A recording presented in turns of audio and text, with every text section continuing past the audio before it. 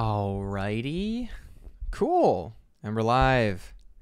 Great. Welcome, everybody. My name is Gabriel Quinn. I'm a concept artist, illustrator, character designer, world builder today. We're doing some world building today. And yeah, we're going to be working on one of my personal projects that I created last year. It's one of my favorite projects I've ever done, ever.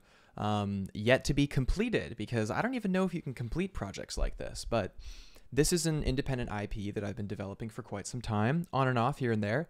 So we're going to be working on it today, and it is called, aptly named, Fish World, because it's all about fish. It's a world all about fish. So we're going to be diving into this today. So first things first, what I'm going to do is drop the stream link into our community Discord. And if you want to join the community Discord, you can do so through the Patreon in the description.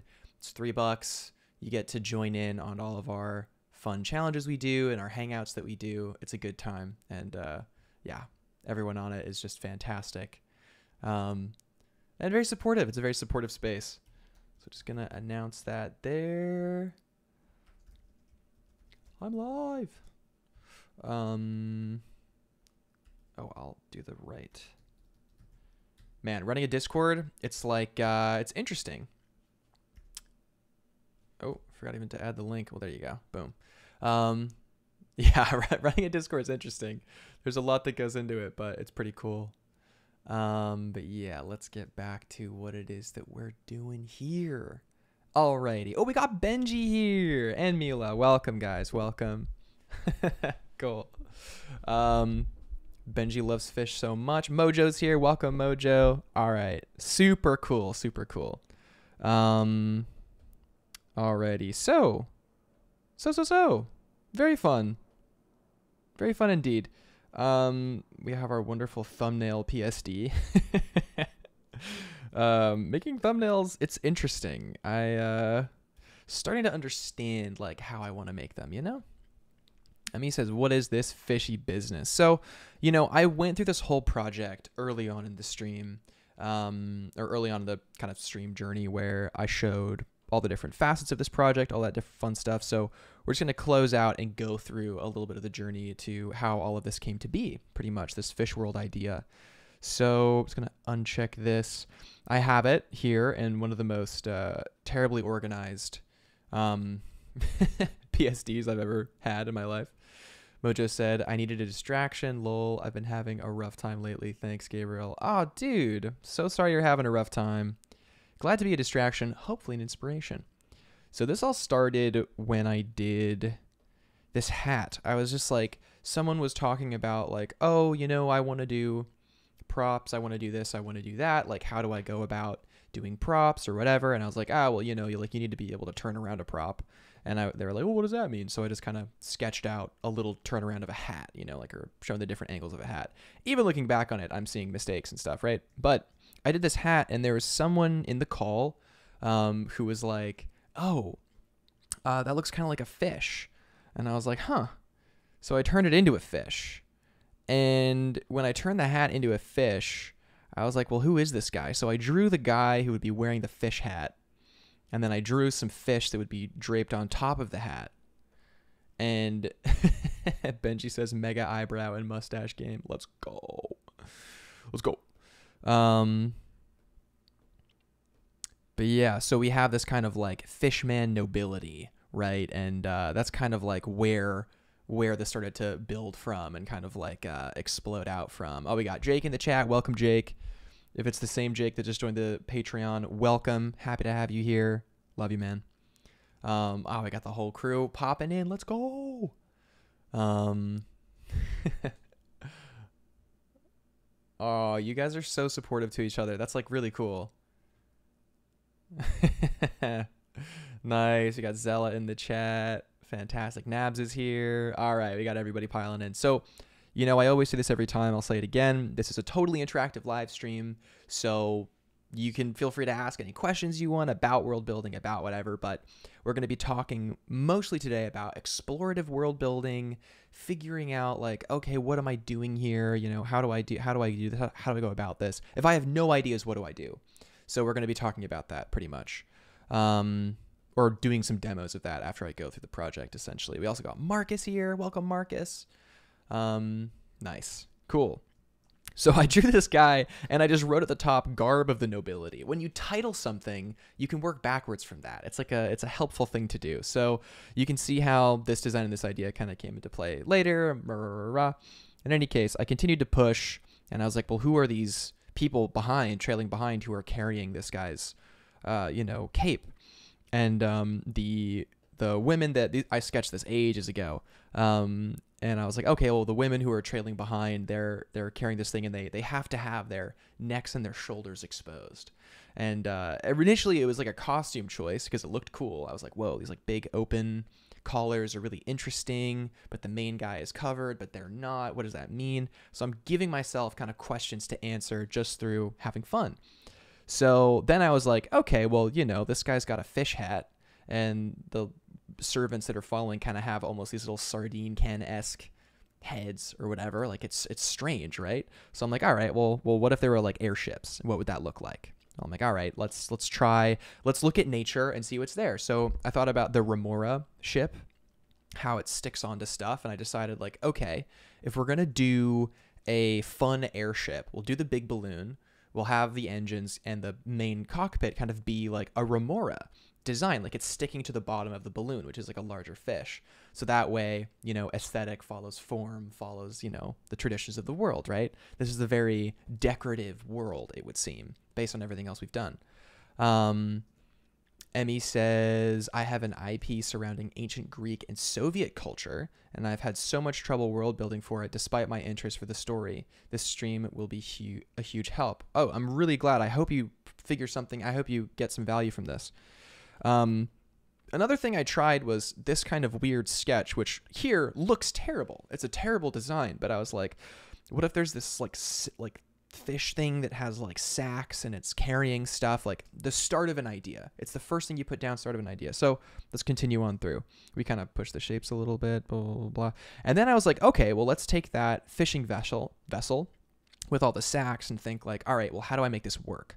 Well, what if, right, it carries big fish nets? Maybe they're fishing from airships, not from boats.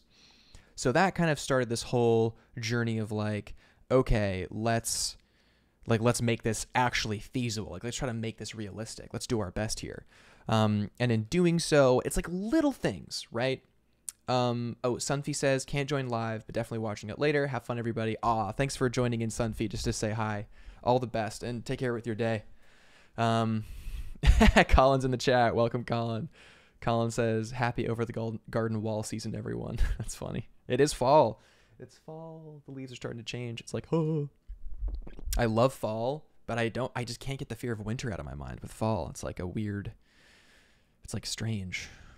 Maybe I'm just like a doom person. Maybe I'm just imagining doom.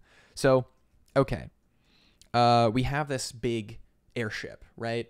We're thinking like, how do we make this realistic? Well, one of the ways is just like kind of the sort of netting and stuff, right? So if we take our kind of HB brush and we kind of match the sort of area in which we're doing this, like, so for instance, we have some kind of machinery here, some kind of deck here, and there's like these nets kind of attached to this sort of area here. So there's some kind of function happening. It's not 100% realistic yet, but it's interesting, right? And then maybe I was like, oh, well, what if there's like a mouth that opens up and there's some kind of like propulsion-y thing?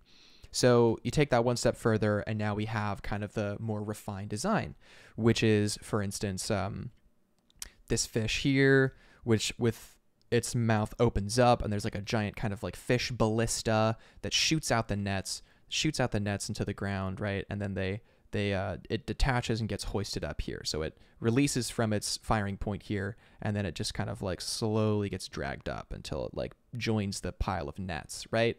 There's only so much it can carry. There's only so much whatever, but this is kind of the idea here. Benji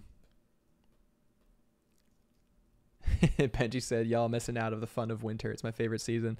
Man, I think if when I was a kid, I had access to more like, I don't know, winter sports or stuff like that, it would be fun. For me, winter is just so like, it's just, I just remember like walking to school every day when I was at boarding school in Canada, like in this tiny town. And I would just like walk from the residence to the school, and it would take like half an hour to walk, and it was cold and it sucked. And like, that's, for me, that's winter. It's every day doing that, not being able to do anything. Like, it's just like, you know, I think there's more fun stuff to do. I mean, this is my first winter officially living in New York City, so who knows? Find some fun stuff to do, eh? Yeah. Alrighty, right. Let's keep on going here. So I don't want to spend too much time on just review or just talking about ideas, but I don't know. I hope this is helpful. I hope this is helpful to you guys. So whenever too much time goes by between streams, like I forget how to talk on camera. But yeah, so like this kind of mouth opens up and closes. It hinges open and closed here. It's pretty fun. The Canada A slipped out. Yeah. Yeah, I grew up in California. I moved to Bermuda when I was a kid. I lived in Canada, and then I was in England for university. So like a little bit of everywhere slips out for me sometimes, and like I can't help it. But yeah, so continuing on, I did a fish biplane because like, why not? It's so cool, right? This is cool. But yeah, let's continue on. Then I decided, okay, well, this is a fish world. What kind of like props are here, right? What kind of prop? Emmy says Mr. Worldwide. Not Mr. Worldwide, Mr. English speaking country. Not Mr. Worldwide at all. But yeah, I started to imagine these props, right? So I started to imagine like, you know, like old timey names where like it was like, you know, like for instance, like Dick used to be a normal name, but now it has an inappropriate connotation. Like, what if there were like titles to things that now are strange, but like then were just totally normal, you know, like they're almost like euphemistic or something. Just playing around with those ideas is really fun. But you know, you got the squid ink pot here. You got the fish oil ambrosia here, the sea snake oil, the crab elixir, algae. You got the kelp is help perfume. A whole container of fish eyeballs and all this stuff. Like I was just coming up with these ideas because like what is populating this world, right? Zella says swore. That's so funny. I remember I had my buddy Luke on stream very early on when I was gonna try to do like a buddy stream every Friday, which just like it's impossible to wrangle your friends, man. You can't do it. So in any case, he came on and he just like F-bombed immediately, and I was like, oh dude. Trying to keep it chill. But I kind of boiled it down to these main jars that I liked a lot, you know, just kind of like hero prop images, right? But even this is like old stuff for me. This is last year, so even now I would approach this in a very different way. Imagining, ooh, if there were swords, what would the materials be? How would they look? Blah, blah, blah, blah. Like, how would I design the scabbards? That? Who would be using them? Would it be attached to some kind of industry? Like, what's going on? Oh, HD's here. Let's go. HG says, love seeing Fish World again. Buddy, me too. This idea was funny. It was like, this was called the Town of War or whatever, like a play on like the Portuguese Man of War or something. But this idea was kind of like, what if there was a flying miniature, not city, but like a town almost, that was dredging up kelp. So it followed the migration pattern of like kelp forests in the ocean, and it was dredging up kelp continuously and burning it as biofuel to keep it flying. It's like not really possible, but the idea is there. Like the idea is almost feasible. You can kind of be like, huh, wait, that could maybe work. And if we're in a fantasy world, which we are in, you know, a grounded fantasy world, mind you, but like maybe this kelp is rich in some kind of material that would then allow it to, you know, ignite into flames, like rich in a certain kind of oil or something, you know? So this city, it may entirely be possible that that's the case, right? And maybe their way of capturing and insulating hot air is like hyper efficient, and they're able to like really seal it and make sure that it stays in the air and stays afloat, you know, because that was this whole thing, is that, you know, these kind of flying cities, right? And what's cool about this idea is that you can kind of just continue to push it, and let's take down the flow to like 50 here. No, 25, 21. And you could even start to see like, oh, well, you know, like what if there were these like railings that went out, and there was like all these little things that kind of happen, and multiple levels to the thing and all that stuff. And like ships would come and they would dock here to do trade with these people, and you know, they would like arrive and leave, and you would kind of see them come and go. And you know, like what would happen if there was like an attack, right? And there was like an attacking force, you know, coming on, like broadsiding them, and they were like, you know, maybe shooting or something, and like how would they fire back, or how would they defend themselves, or would they have some kind of security system?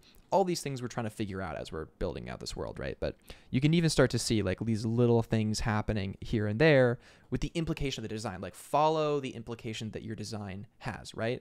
Oh, we got Seth here. Welcome, Seth. Let's go.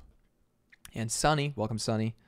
But yeah, you can start to see like thinking about this kind of stuff. So we had a really rough sketch for like what we maybe wanted the town to be like, right? Like we wanted the idea that there were 3 levels, clear dichotomies.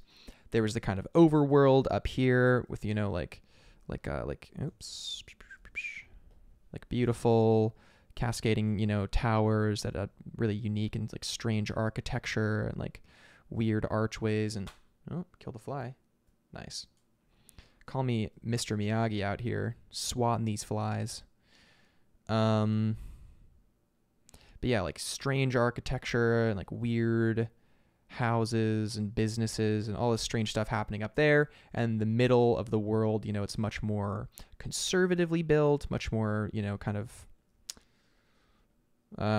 you know, making do with kind of what you have kind of deal, but still having that Deco Nouveau feel, still having that kind of like decorative, although albeit simple, kind of design that's happening in this world. But there's a third section that I wanted to focus on, which was kind of like the underworld here, which was kind of this strange stilt town where everything is built like pretty much right underneath the top of the town. So there's like a whole world. The idea is you're walking along this boardwalk here, right?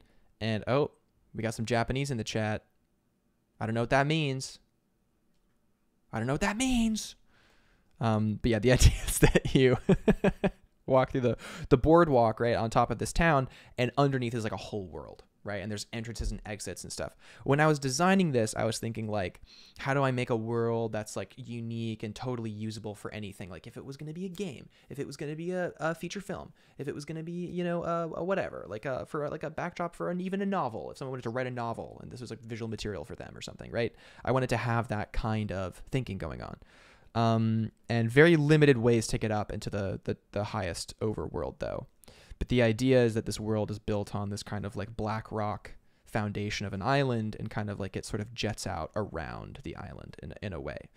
But the, you know, all the richest people, they live kind of on this island up here.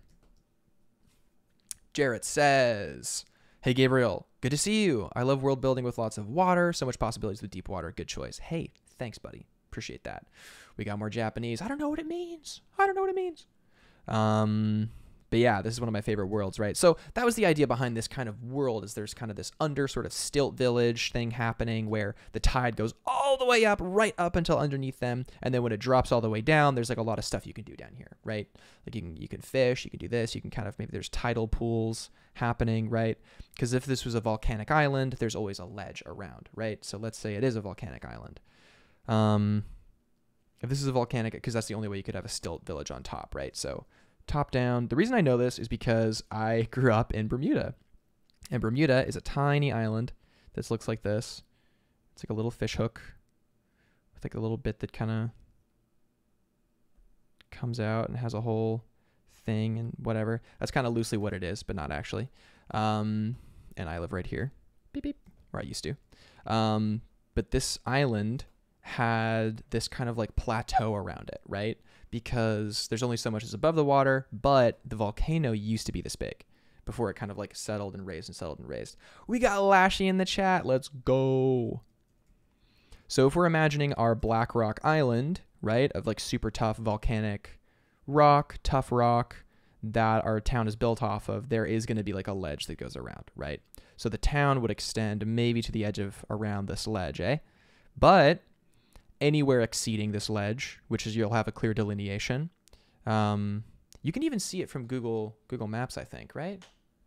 Lashy says, I'm so AFK these days. Dude, that's not even a bad thing, man.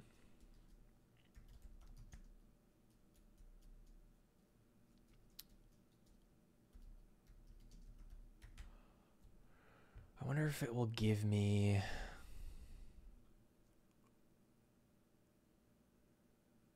a view.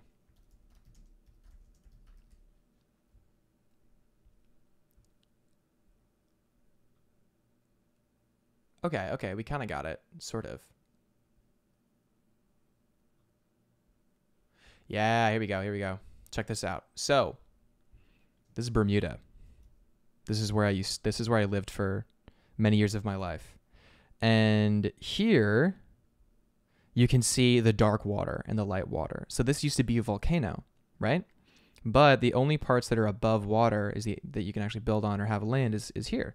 So anything outside of that zone is like super dangerous. So we're following that same rule when it comes to the island. So what's actually poking out of the water, and then what is the actual ledge surrounding it. So we can have a lot of fun with that. We can even skew it so we have like an asymmetrical view, right? So you can have the kind of black rock peak sort of appear here, kind of have a peak, right? If we were to do this like topologically, and then we have the other various areas and stuff. But it's built out on this boardwalk, right? That's the idea. So we're following that actual real geological phenomena for this world. And it's important, I feel, to do that kind of stuff because it gives you a sense of excitement towards the realism that's happening or that could be happening. Oh.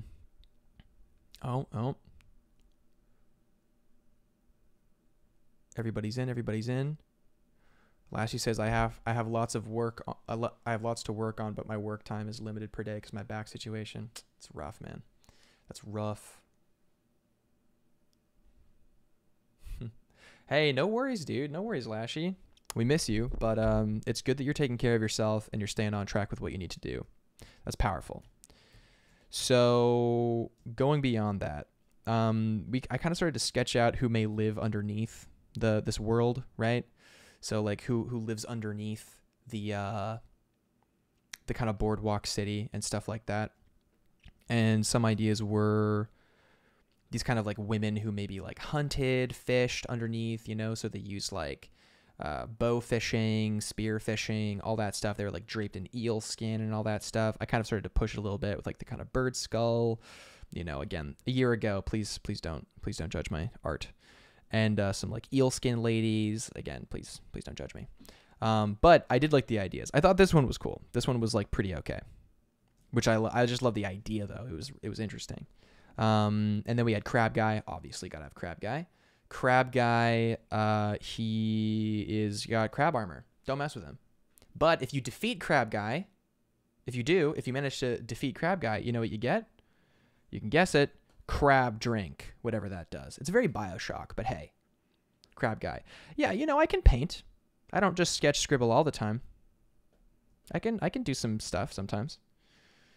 Not actually, I can't paint. I don't know how to paint. So then I had the idea of like, okay, well then there's some kind of like strange Twilight Zone stuff happening in this world because there has to be, right? So we've kind of marked out very, very early on that there is this kind of economic distinction between the nobility and then kind of like their sort of servants and stuff and what that means and why they're covered. And I'm like, well, if this whole world is revolving around fish, they need airships to fish, everything is designed around fish, then it's kind of like their sort of pseudo their pseudo ideological, you know, capitalistic god is kind of fish, right? But why? So much like any other fantasy world, you can start to have some kind of like super, you know, made up secret substance that kind of is sort of above all else, right? In Dune, it's the spice and all that stuff, right?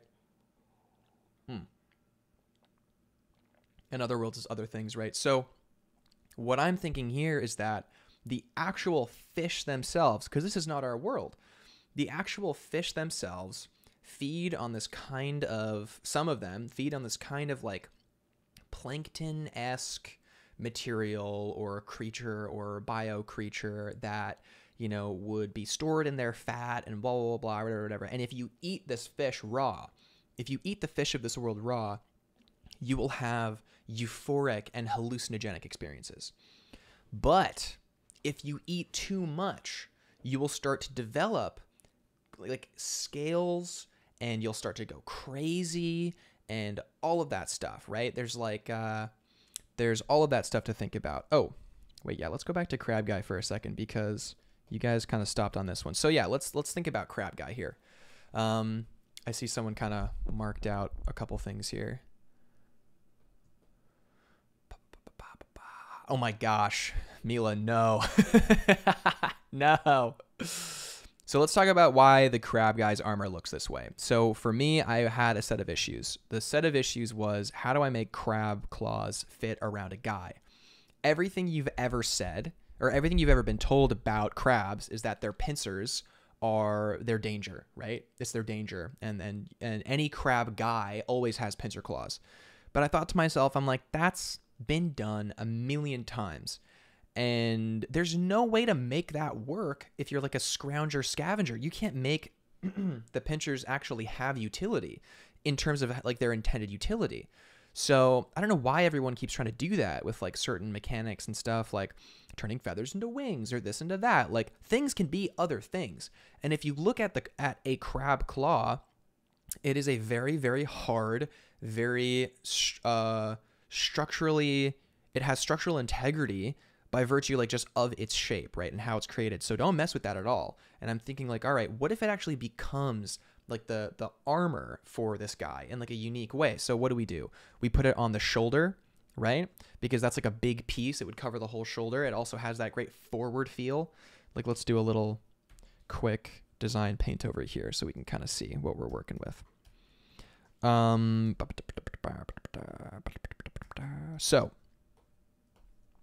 So it kind of comes forward here.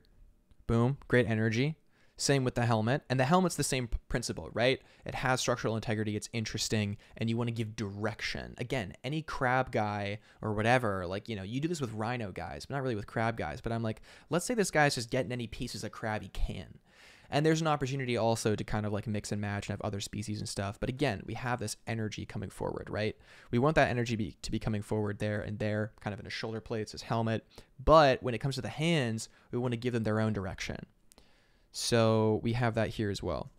And what's fun about this design is it kind of like tells you a little bit about how this guy might fight or how this guy might operate in terms of like his defensive, his offensive strategies, all that stuff. Like if this was a game, you would kind of have an idea of like how this boss would move if it was a boss. So let's see, let's keep moving. Boom, boom, boom. That was the thinking there. Oh, that was it. So that was it for this kind of like, oh, no, it wasn't. Not even close. We had more for him actually, but it's in this file. Let's find it. Yeah. So here we go. I kind of did a couple sketches here later on where you can kind of see him sort of like he's armored up. The points of importance are covered, you know, like his head's covered, his shoulders are covered. This is all armored. And then this is armored here. So it's like he's presenting all armored parts to you. And then here you kind of see this sort of like armored here. He's armored, you know, on the sides too, and the head as well. So he's covering up. You can kind of see how he might hold himself. Little scribbles for like placement and stuff. But this was for when I was starting to put this stuff together. But yeah, let's imagine like you're starting to grow these scales because you're tripping super hard, right? Lashy says, bro, my painting skills in digital are rip. Me too. Colin says we'd be so scared if we knew how to paint. That's an inside joke, but it's a good one. Mojo says, I looked it up and I still don't know what the kanji... Oh, for the Japanese in the chat. Jarrett says, does Crab Guy have a crab family? I have to see that species in stages. That'd be funny. Crab Guy, my crab family. HG says, you can't go wrong with Bioshock-esque stuff. It's true. That's true. Emmy says, I can imagine getting headbutted by him. Exactly. Like, that's kind of what you want to feel from this guy. He's using crab claws, but he's not behaving like a crab necessarily. Yeah, so let's talk about the crabs and hallucination. Well, you can't have deep sea and random stuff without a little bit of Lovecraftian kind of like influence, right?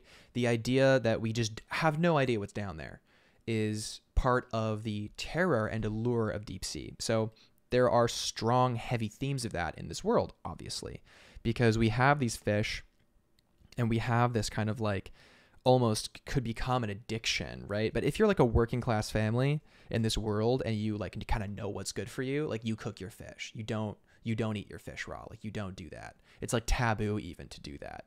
And so like you're supposed to cook all the way through, you know, no tenderness, no anything like that, and blah blah blah blah, and rah rah rah. And there are of course like secret places where they'll serve you like sushimi or whatever, right? It's like that kind of fun stuff. Oh, also Grim's here. Hey Grim.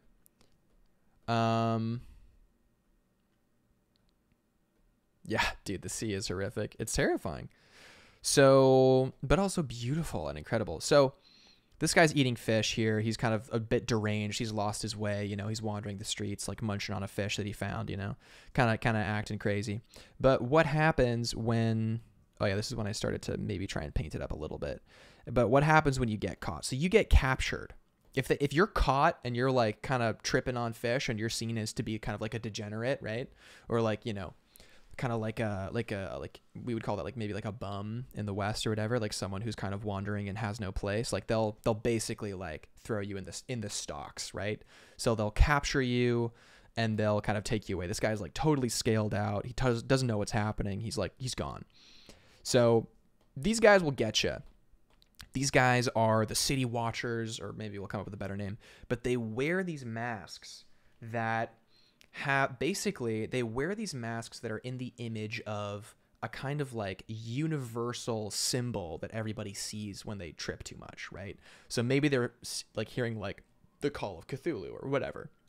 Not actually, but let's say that you kind of tune into this like this intense sort of like way of thinking, and you're seeing symbols and they're terrifying, right? So this mask will like basically set off that reaction in the people who are like addicted or affected or like, you know, too far gone. So they'll know if you're kind of like corrupted if you are afraid of them. So these guys walk around waiting to see who flinches and who like runs away or who can't look at them.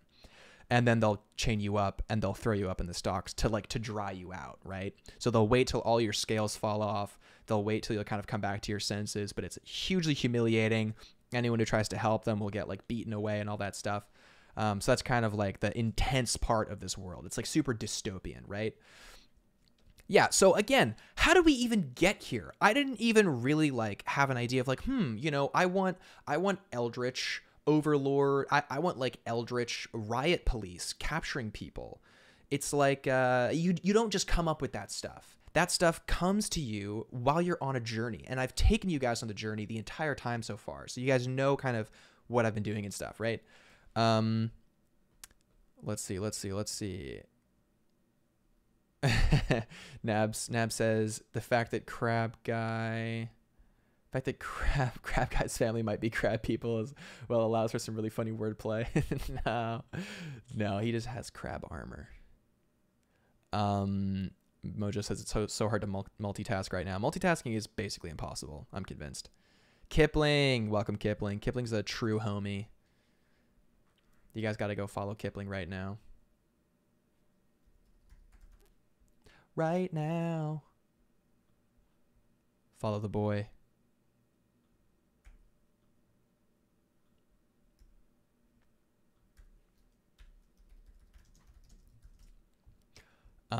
You want to be a crab person so bad.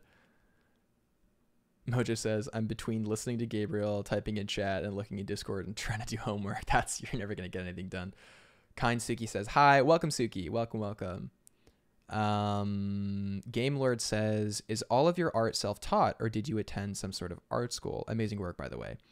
Any technical knowledge that I learned for art was learned through YouTube, pretty much, exclusively. Like Ahmed Alduri, Cynics, like all the boys. Also, my peers and friends, like recently in the past couple of years, I've been learning a lot from my friends on Discord. It's been really great.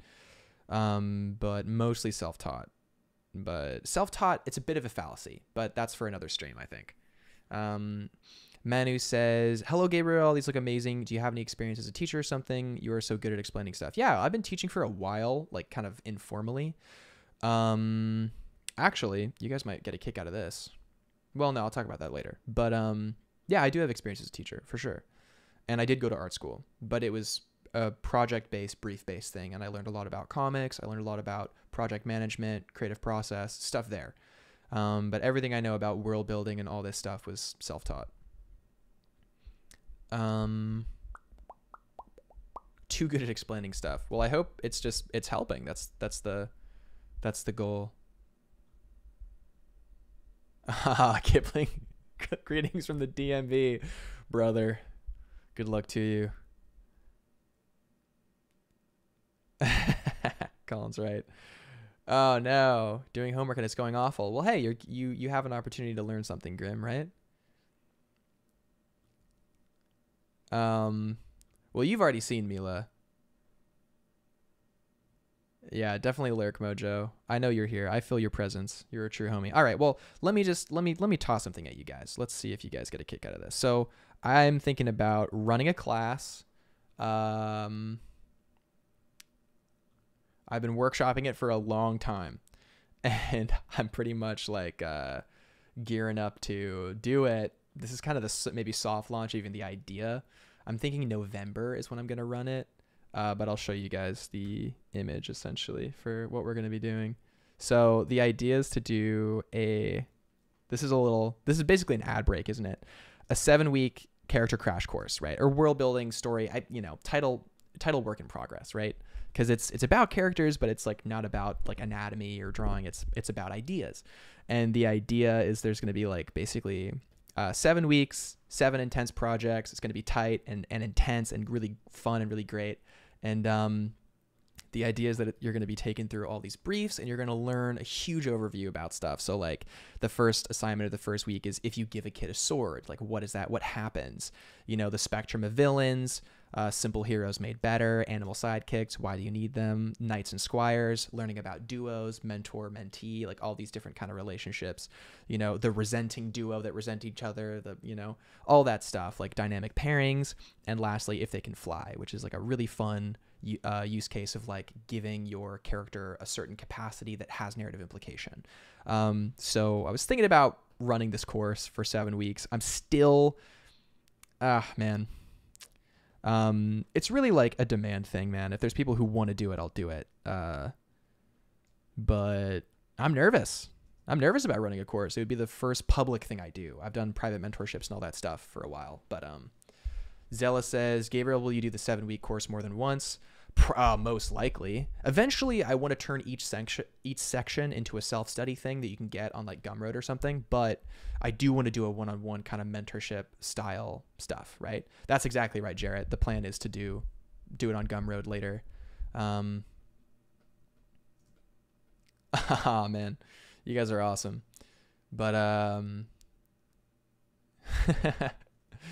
but there you go. You asked, you will receive. All right, back to the thing. Colin says, lol, the directions giving a kid a sword could take. Exactly. So that's what's so exciting about it. And people don't think like this because you get to a white piece of paper and you're like, oh, I got to draw a character, and you do the most generic thing ever. You give yourself no time, no opportunity, no direction, nothing. And then you just draw a katana girl again, right? Or guy with gun again. Like, I'm guilty of that, obviously. Everyone is. But there's so much more you can do. So much more. But yeah, so let's keep going. Then I did more designs for airships, thinking about like, ooh, what if they're undulating and cool and all this fun stuff. And kind of this idea of like a lure vessel. What if there was a airship that like lured fish to the circle and had this... Marcus says, I love when Gabriel gets so excited about character design. Dude, I love character design. It's so cool. Like, I'm going to say one name and you're going to and know what I'm talking about. Darth Vader.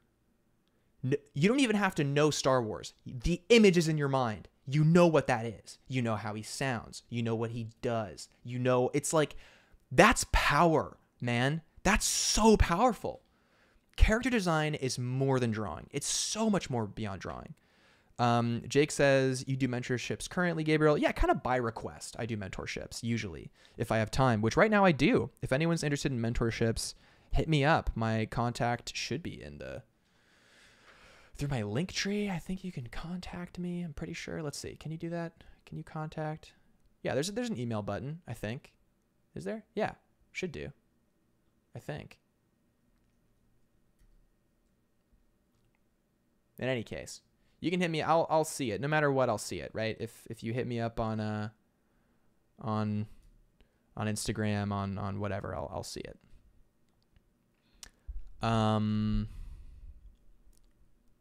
Zella says your excitement is infectious. It better be, man. It better be. Jarrett says, I know that limitation breeds creativity. Do you find yourself picking random limitations, or do you know what you like well enough to easily find constraints? That's a good question. So, gosh, well, this is the perfect stream to talk about this stuff, right? Because we're talking about world building, and I'm showing you all these ideas about this strange world. So let's consider. Oh yeah, I was doing like under the bridge people, like strange people, which I redesigned this. I'm redesigning the manta ray cape guy to be like a better design, making him taller, more looming, that kind of stuff, fixing him. But yeah, so let's take a moment and answer that question about limitation. Oh, Jake says, yeah, that would be interesting. I've only had old man mentors and your energy is indeed infectious. Dude, old man mentors are great. It can be a little out of touch. It can be a little out of touch. The mentors that I've chosen for myself. Oh, wow. Speak of the devil. Michael Relth's in the chat. Welcome, Michael. I mentored under Michael for a bit. Michael's awesome. I made a PowerPoint presentation to convince Michael to take me as a mentee, and it worked. So get wrecked. And I paid him because I really appreciated his services, because I'm so much better for it. Actually, I made this project while I was mentoring under Michael. This project was right after I did that whole thing. And it wasn't a technical mentorship. It was a purely like I don't know if you remember, Michael. It was like a pretty much just like talking about like what I want to do, or like who I want to be as an artist. It was like pretty intense. Gandalf of art in chat? Yeah, exactly. We just talk, and yeah, exactly. But it was so helpful. Like having a mentor is so helpful. I really believe that. But yeah, so limitations, finding limitations. So for me, I am deeply, deeply, deeply interested in story and what story has the capacity to do for a person. Because I found myself uniquely, maybe not uniquely, deeply impacted by characters in story. Like I would watch Peaky Blinders and like get my life together, because like I gotta be more like Tommy Shelby. I gotta be the mastermind, right? Or I would go through a story like Coco, and at the very end just be like in absolute tears, because it's kind of like Coco's kind of like my life story a little bit without the death, but it's like musician father, but it's a whole thing, man. It's like very similar story. And like those moments, or that impact on me, was so deep that when I approach limitations in world building, when I approach all this stuff, how so much of it is what are the opportunities that I'm granting myself through specificity and limitations that will give something to the reader.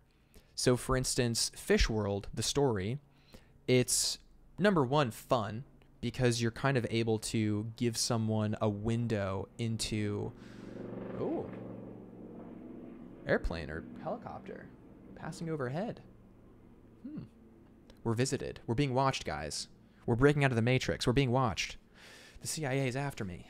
But yeah, so like even with Fish World, there's kind of like themes of societal oppression. There's themes of identity. There's themes of addiction. There's themes of like, there's a lot of themes here that a lot of people can relate to. I don't have any specific hero characters yet. This is just for the world.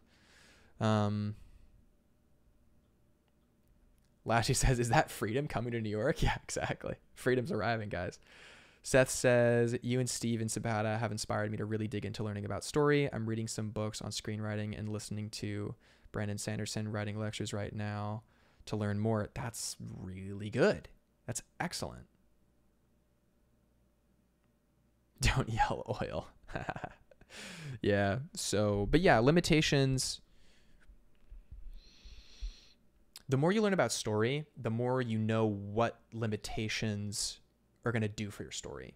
And you're going to find yourself being a lot more instinctive about grabbing those things. So you're not like, my character it had a tragic backstory and they need to, like go get the magic orb to do the thing. Like, that's fine, right? And that can be like the main series of events that happen. But in terms of the world that you're living in, you're not going to be reaching for generic solutions if you know what your choices are going to give you. But yeah, so let's talk about these guys. These are kind of I titled this folder Rich Bozos, because these are the guys who like maybe run the town, right? Where they're kind of like decorated in these materials that kind of reflect what they do.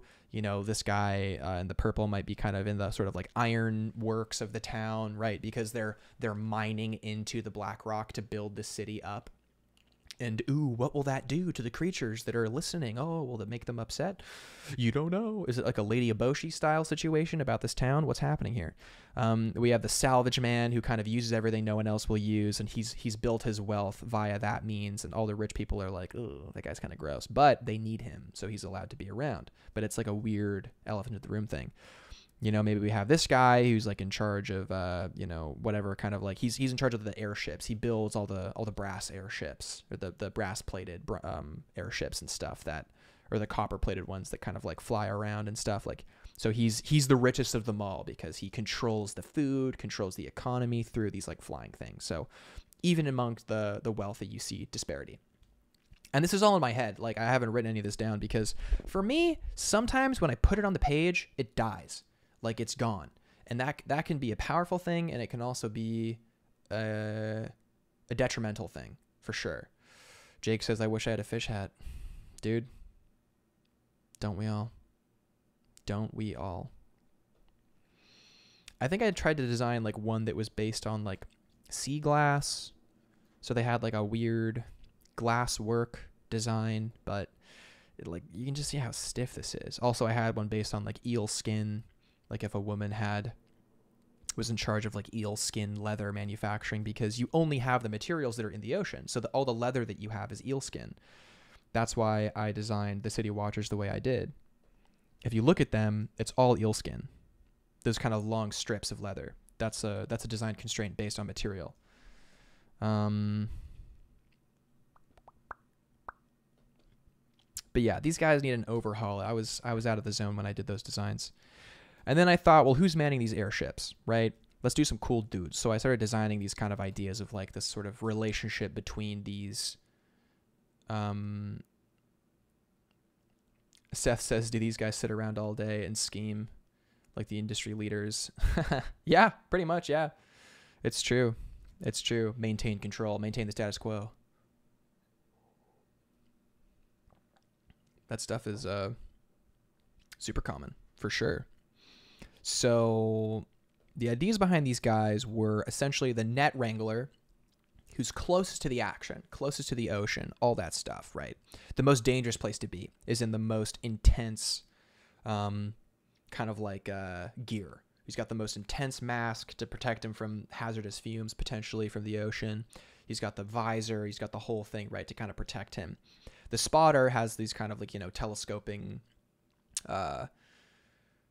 sort of goggles that flick up and down so you can kind of see and look for the schools of fish to fire the nets at. And we have the pilot who mans the ship itself. And then we have various masks. These masks were designed. This was the last thing I think I did for the world where I was like, you know what, let's just do some cool masks, right?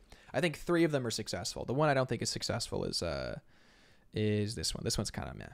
Like this is good because it has a great ratio of like material. This one's good because it's like a cool design. It's almost like bug-like, like crustacean-like. And this one is just like, it's classic, dude. Classic octopus design. This one, what's really going on?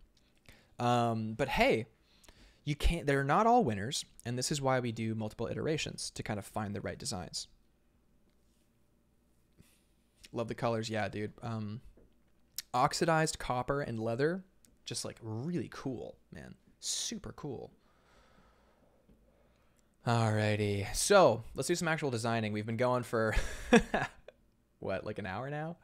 Almost an hour just reviewing. Gosh, goes to show how much I've done for this world. So let's kind of like break out of the zone here and maybe not do some stuff that's kind of static on the page. Oh yeah, I wanted it to call it cycloidal psychosis when you get the fish scales on you. Like that was what I was going to call it. But I don't know. And then I think just a note to myself, copper brass patinas, glass eel skin hat. Yeah, I was like making notes for myself. So we have all that stuff there. And now, gosh, and it all started from this guy. The whole world spawned from this guy, right?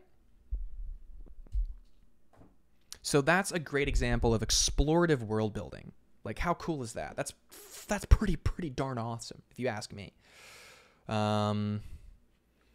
Seth says, do these guys sit around a table? Oh, no, that was before. Seth says, I love the colors. I love how I get a sense of the material, even though it's pretty simple. Yeah, that's when I was, I was really trying to practice my my kind of hard round discipline and kind of my concept discipline, just to kind of be like, fast ideas, super loose, fast ideas, super loose, not care too much about render or anything. Manu says, I'm not writing in chat because I'm actually screaming at how cool everything is. Oh, that's sick. So glad. That's cool. But yeah, so that's the rundown of what we did for Fish World, man. And that was in the span of about a month when I produced all this stuff. So I was doing a lot every day, just kind of figuring out stuff, right? I kind of tried to pull everything together in this strange document, I think, where I wanted things to fit on a vertical A4 sheet of paper, or like I wanted it to fit in a certain aspect ratio. And I might kind of continue with this design or this kind of presentation, but we'll see. We'll kind of see what goes on. But I think we can just kind of concept about stuff. Oh yeah, I was doing an idea of like, what if you see the interior of the cockpit, here's the pilot, back of the pilot's head, you're kind of seeing out a little bit, and then you kind of switch to another shot. This is kind of like a keyframe setup, right? And then he's like, oh, this is, something's in the water, I don't know what it is, right? He's on the bottom of the ship, he's looking down, and he's like, oh, he's like deploying the flare, and when the flare goes out, maybe like a giant sea creature. You can't see it because I barely did any work on this, but let's just draw it in for fun. Let's say, right, there's like this giant, like red sea creature that's like, comes out of the water, right, and bites the flare that's like, and the ship is like flying away to get away, to show the scale of what's in the ocean, why they have to be so careful, why it's such a risky job to go and fish for these like rare fish and these rare materials. There are things in the ocean that you just don't even know, right? So something to increase the level of dread, the true level of dread in this world, is that, if we were to have the town be on this like little plateau, right, in the middle of nowhere, and, you have like the little town and blah, blah, blah, little lights and everything like that. And there's all these, the boardwalk and everything. And this is the ocean. Like, what kind of creature would be in the water? Like, what kind of giant creature would be in the water? Like, these are the kind of things where we're like, oh my God, like, what is that? Like, super terrifying things, right? What's out there, man? What the heck is it? What's keeping everyone on this island so locked in, close together, that's forcing this kind of economic, vertical split, like this absolute disparity? Because no one can leave unless you get a ticket. It's way too expensive. No one can afford it. So people come in for tourism to Fish World, but they stay at the top level. They don't leave, right? This is it's just all stuff in my head. In any case, so let's kind of mess around here. So we kind of have our kind of crab guy, or we have our kind of eel sister characters. We kind of got crab guy going on. Like, we have this sort of manta ray dude, all that fun stuff. Like they have like a whole underworld mob, like as above, so below. You have the hierarchy of rich people on top, and then the hierarchy of like crime at the very bottom. How that kind of like parallel and they interact, but not really. Kind of deal.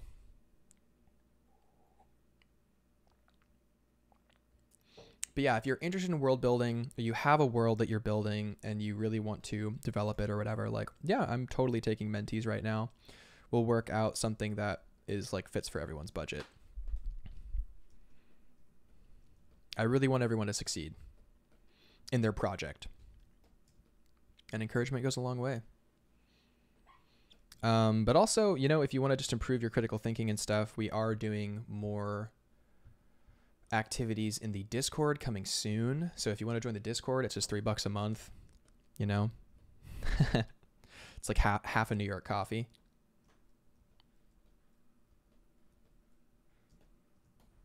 And you can join our wonderful community.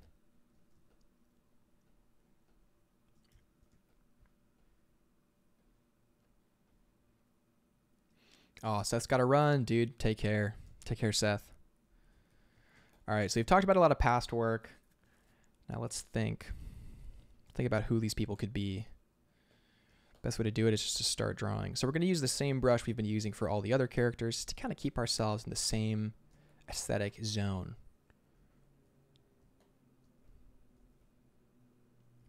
So I'm trying to think, like, we want the leader of the kind of underworld to feel very stoic, like an immovable object, like no one could take his place. He has so much gravitas, so much intensity, right? And when you're looking for traits like that, you want to have strong brow, like really strong brow, and like a powerful, strong demeanor, right?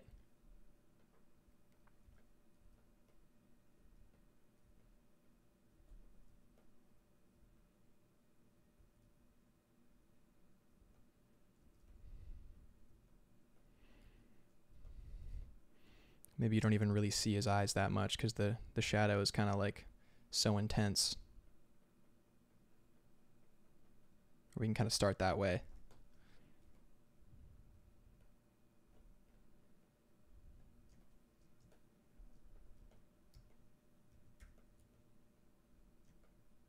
Hyomu, welcome Hyomu.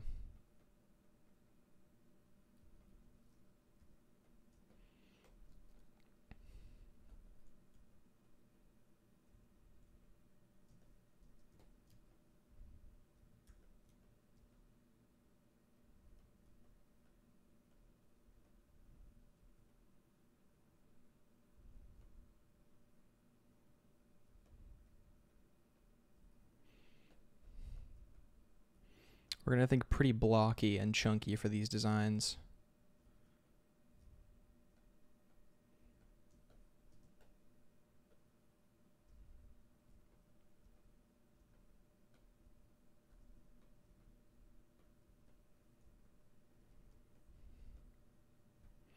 What's crazy is that it's like it was so cold last week in New York, and now, what is it right now? It's 82.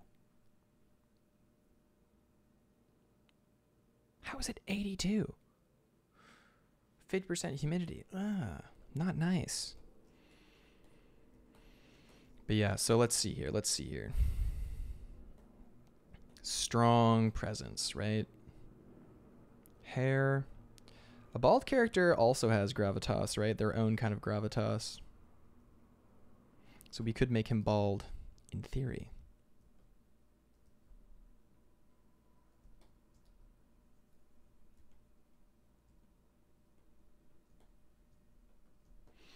Right? And this guy has a kind of manta ray cloak.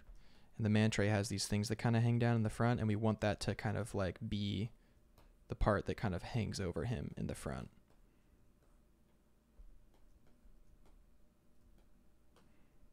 Very wide character. Large silhouette, but like coming to a peak. But with an old kind of face. He's been here for so long. Maybe he was the first one on the island, right? The first settler. But you don't know that till later. Before the industry people came and took it over, he was the first one there. And he knows the land, he knows the ocean, he knows the lands, because he got there by boat. So he like had to know the seas. Maybe he teaches you these ways, who knows?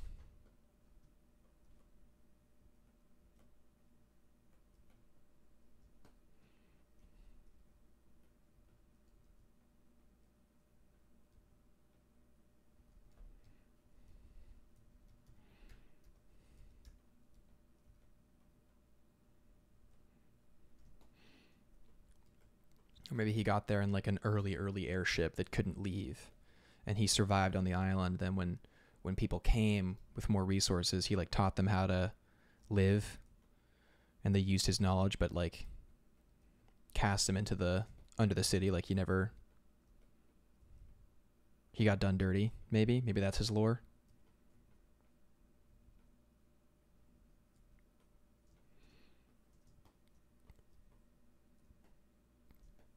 Cool. All right, we're getting somewhere a little bit.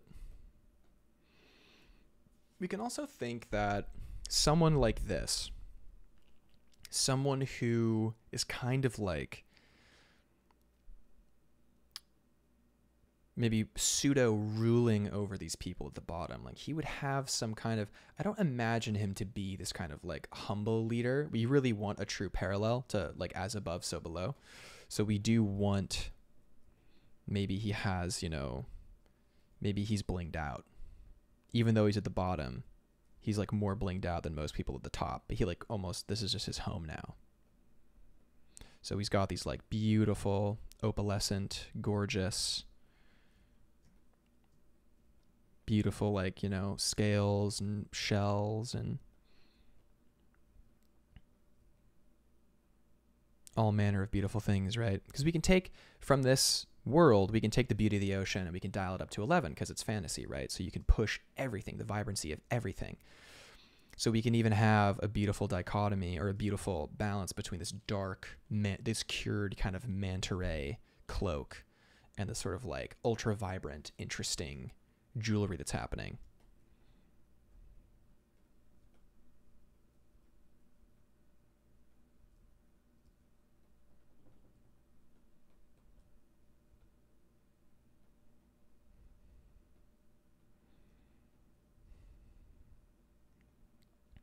And he's like unswayed by the euphoric effects of all the fish stuff. Like he doesn't need it. Like he already went crazy and kind of came back. So he's like, he's kind of immune to it a little bit, maybe. Maybe that's his lore also. He has like weird ocean knowledge because he's been tripping on the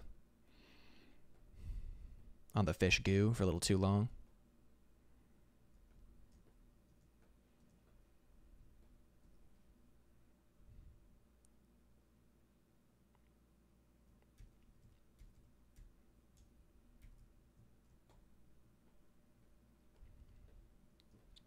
Game Lord asks, have sharks already been implemented in the fish world?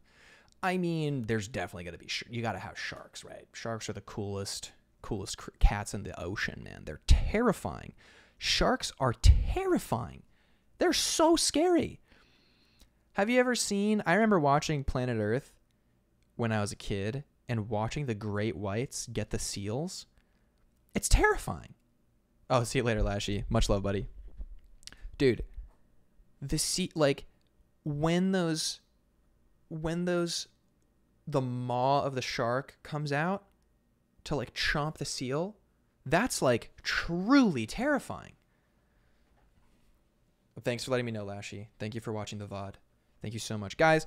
Also, oh my gosh, the support has been incredible, guys. Like this is, you know, great time to say, like, if you like the stream, definitely hit the like button. If you learn anything on these streams, I would love to know what you learn. Definitely let me know in the comments for sure. But oh my gosh, like I am so grateful for all the support. Like it's been unreal.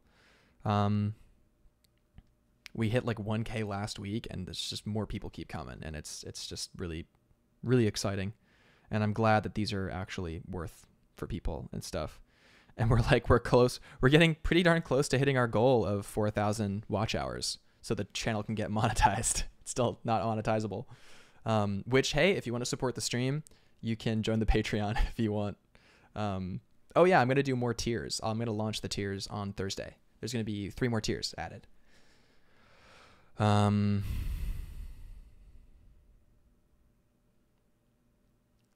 HG says sharks can be weirdly cute from a distance, at least.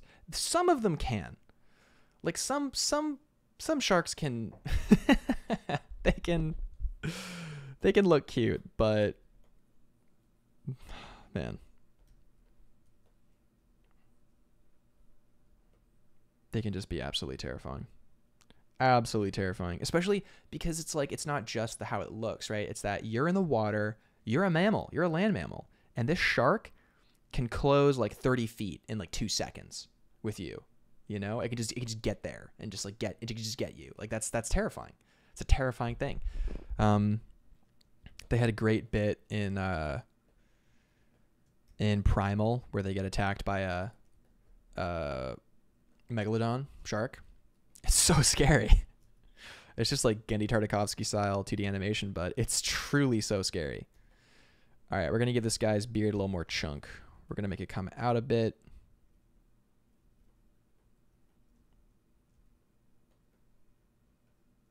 Have a bit more body to it, a bit more edge.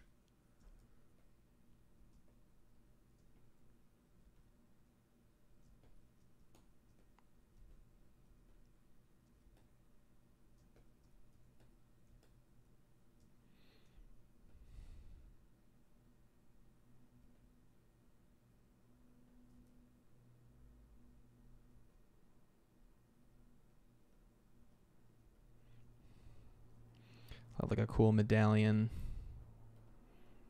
some other cool bling and whatnot. We'll give him some cool bling. It could even be that like maybe he has even like some scales in his skin that give it like a really interesting like pattern. Like what if, because that's a good question, right? So wait, there were some more questions I missed. Manu says, oh, you can come back from the fish scale disease. Well, we're figuring it out. Maybe they do. We're discovering it in real time because we're just being open and we're world building, right? Hiemo says, sharks weren't common here in my country at all. Maybe only in the south, so I never feared them. But ever since the worsening of global warming, they've been pretty common. Oh, interesting. Emmy says, like tattoos. Yeah, like tattoos, but you can't control it. Like, so for instance, if we're looking down at him, his ears are here, nose is here. If we're looking down, bushy eyebrows, big goober. What if he had like a cool kind of pattern?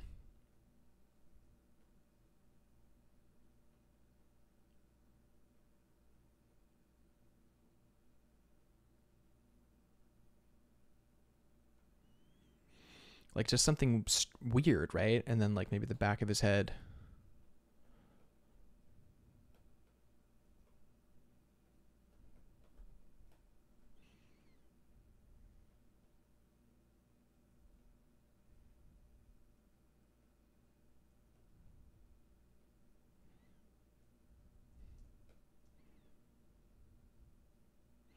Would it like continue down and then like joined his spinal column almost? Whoa, wait, whoa.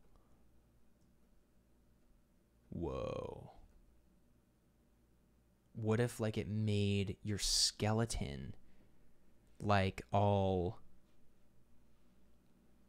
like pearlescent? Whoa. That's interesting. If the scales were like an extension of the skeleton and like it made this kind of pearlescent, opalescent, like cool design. Whoa. So like it followed your invertebrae, or your vertebrae, followed your spine down. Yeah. See, we're figuring it out. Like this is what we're figuring out, right? And what am I doing? I'm scribbling lines, but this is what it's all about, right? Oh, Emmy says I have to head off now, dude. Enjoy your day. And yeah, enjoy the VOD. Definitely enjoy the VOD. So, okay, wait, I have another question for you guys because I've learned recently that with the YouTube algorithm, it doesn't like push a stream past like until like right after it went live. Like it'll be pushed for like a day, but then it won't really get pushed after that. And I'm wondering like, should I re-upload the streams as videos when they're done? Or like what should I do? Or should I just leave it? Or one thing I was wondering is like maybe I should, like when I'm done streaming, quickly just like cut out a lot of the pauses and a lot of the time where it was wasted or whatever, and just kind of like put up from like a 2-hour video, maybe it's like a 40-minute video or something of like the kind of highlights or important things that happened. I don't know. I'm wondering if that would be better for people. It'd be an interesting editing journey for me. Force me to edit, which maybe I don't want to do. But there's an idea. Who knows? You should put them as speed paints and highlights. Maybe.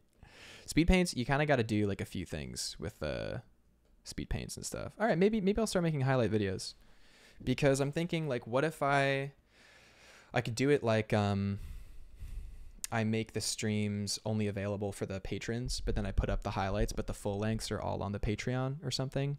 Like, but I put the highlights up on YouTube. I don't know. I'm still figuring out the best way to see if this could be a full-time thing. Let's see. Manu says, I bet some people would like to do stuff with those pretty bones. Yeah, right? There's got to be some super freaky stuff happening. HG says, so do these bones of the infected have value on the black market or something? I'm thinking it's probably just cosmetic, just because then you're adding like a lot of like, you know, spooky narratives, like you know, like how in some regions like they'll take like albino people and really like mutilate people and stuff. Like maybe we don't, maybe we stay away from those narratives, but who knows? Manu says, I think that would be cool for new people, but worse for your watch hours maybe, because those people would watch the recaps, highlights instead of the VODs. Well, here's the thing, right? Is it better for 1,000 people to watch a 2-hour video, or would it be better for, 10,000 people to watch a 40-minute video? That's the thing. If it's unable to actually reach people, if the streams aren't able to reach people, maybe it is better to re-upload as videos and like have that be the format for a while, Aside from, I'm going to do some more curated videos as well, but you know what I mean? I'm wondering.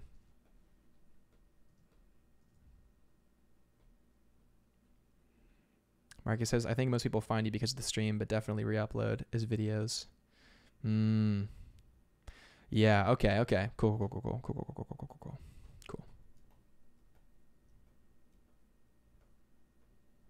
Good to know, guys. Good to know. Appreciated.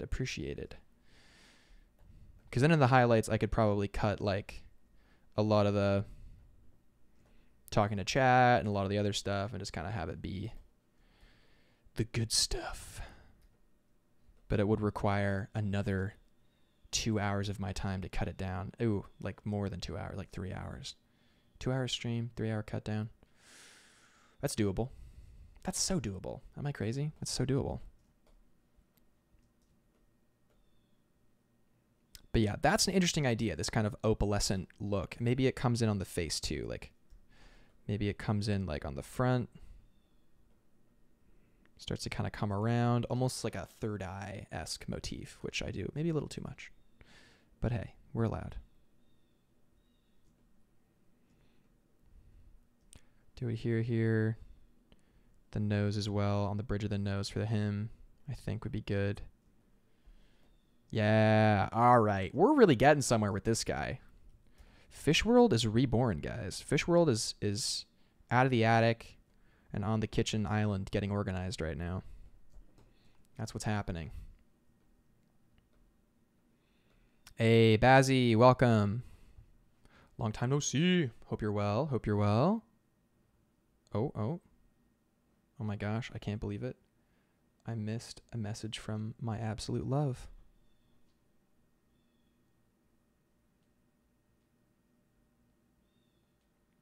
Oops.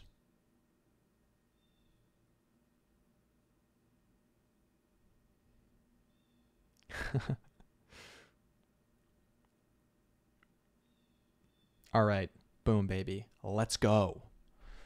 Back at it again. So we're kind of figuring out who this guy is, right? He's got this manta ray cape thing.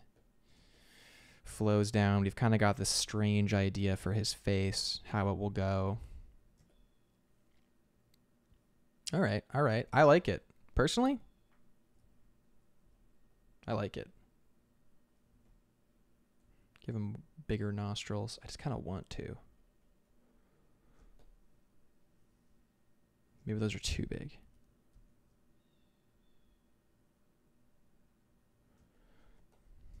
Yeah, something like that. Something weird. Strange even. But yeah, this guy's been here for a long time.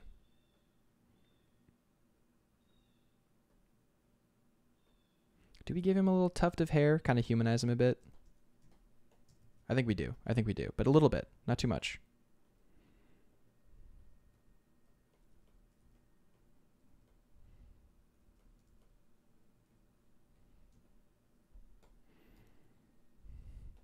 This does a lot for a character. Adding a little bit of hair.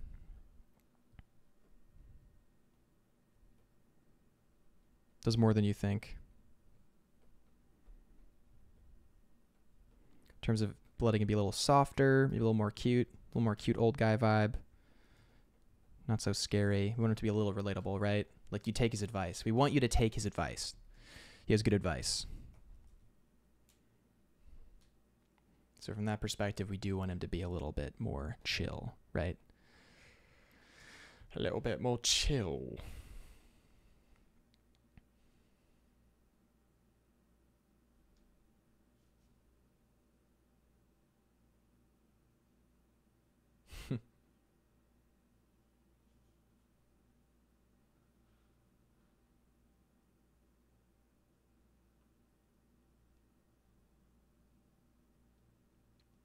Oh man, dude, people are uploading such cool art to the Discord.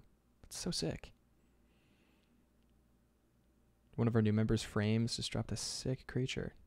Dude, so cool. You guys are so good. So awesome. So, okay. We've kind of got some more stuff going on here. The first settler, right? We're going to use the same name that we came up with later on. We're going to call him Father Ray.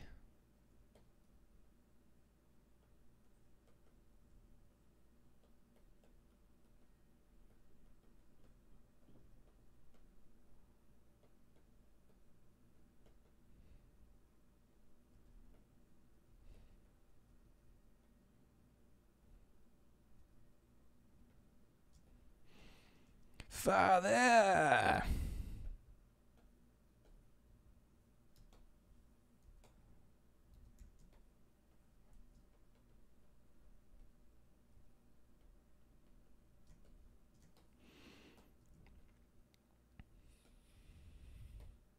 So I'm imagining we had some sketches for him. Yeah, so we had some, right? This is like not bad. It's not really good either, you know? It's all right. Side. So let's work on this a bit.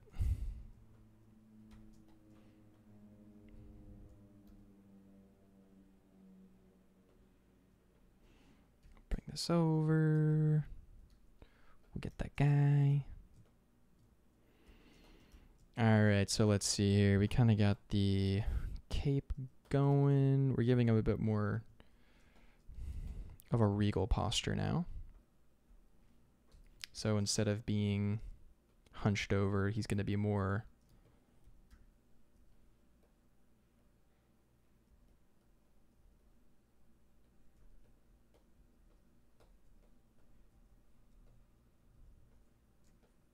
let's just draw it new.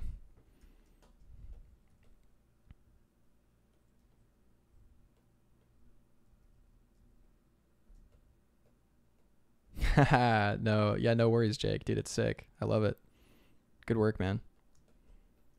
So tomorrow we're going to do a character design challenge, but it's going to be a new one because before we've been doing just random word generated prompts, and that's been testing everyone's kind of visual library, but we've really maybe hit a zone of like, now we know we want to expand our visual library. So the next time we're going to be using random images as prompts, right? So you're going to include stuff from the random images into your design, which is a common practice. You'll see it all the time on Instagram and stuff, but we're going to be doing that for our challenge tomorrow, which will be pretty fun. Yeah, get hyped for that. Heck yeah. And anyone can join through the Patreon in the description. If you wish. If you wish.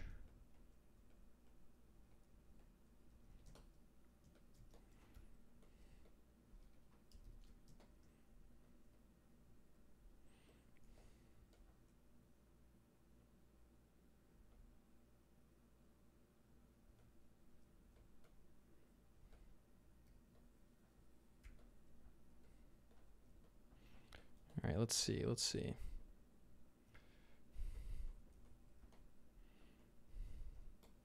So we have him here. These things kind of hang down a little bit because they're not too small, right?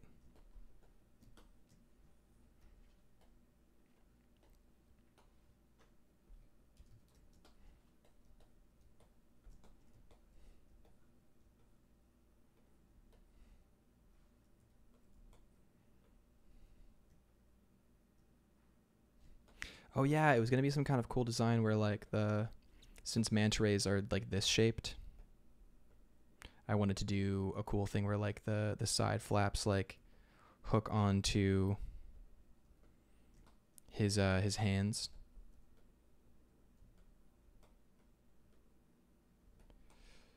So depending on what else he's wearing, if his hands are kind of here. These are huge hands, which I kind of want to give him huge hands, but we'll start with, you know, not so huge hands.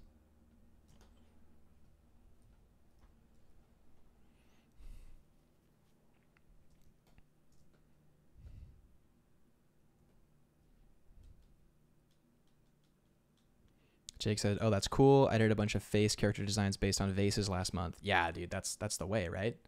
Always fun to steal shapes and themes and integrate them into characters. Yeah, that's the plan. Welcome, Salman. Salman's back. Salman, our super fan. Salman, the OG, the realist. Welcome, buddy.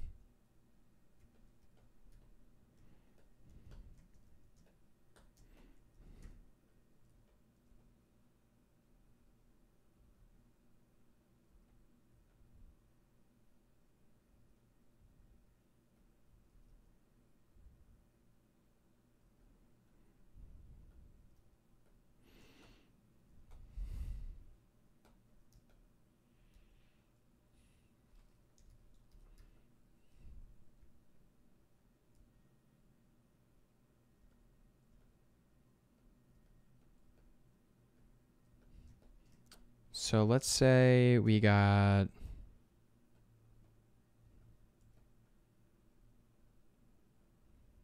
I gotta do more hand drills, man. If there's one thing you want to be really solid in your character design, it's the hands.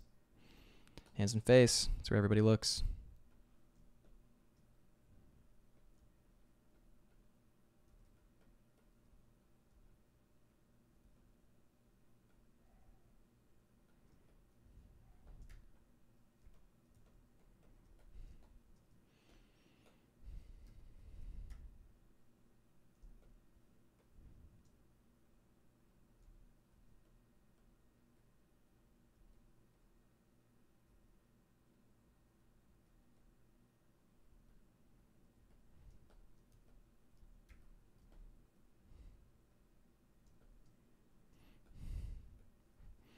So his cape flows down his arm, and the long part of the manta ray like hooks in. It's like a cool part of the wrist garment.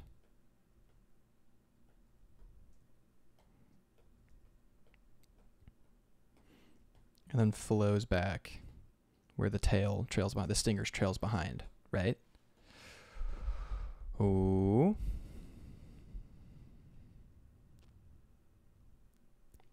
Steven Sharkov says, "Great stream again."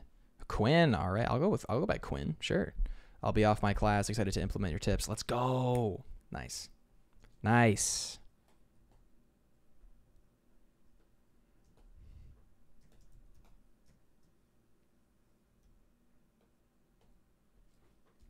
All right. As much as I want him to have huge hands,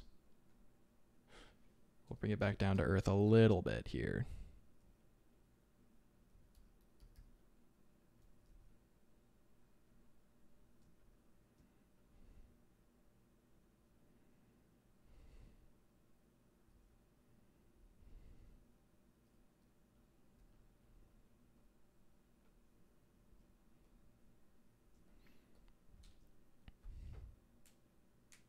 Yeah, you're right, Simon. We got some new peeps. People just keep showing up. It's great. We love them. We love our new friends. If you guys are new to the stream, welcome. So happy to have you here. Definitely, you know, subscribe and come back. Subscribing's free. It's fun.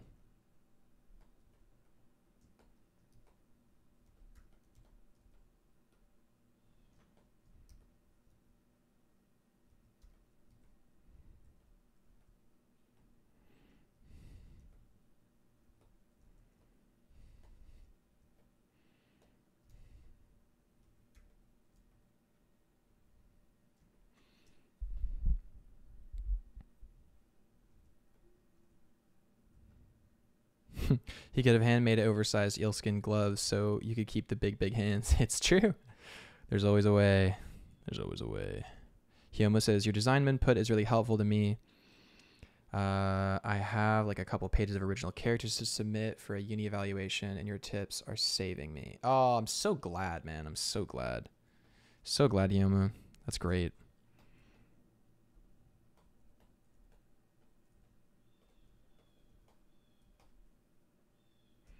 So he has a similar posture and vibe to the other nobility, but he's different.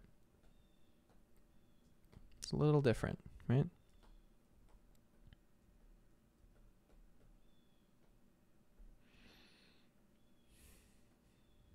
Or is he? It's a psyop. It's a fish world psyop.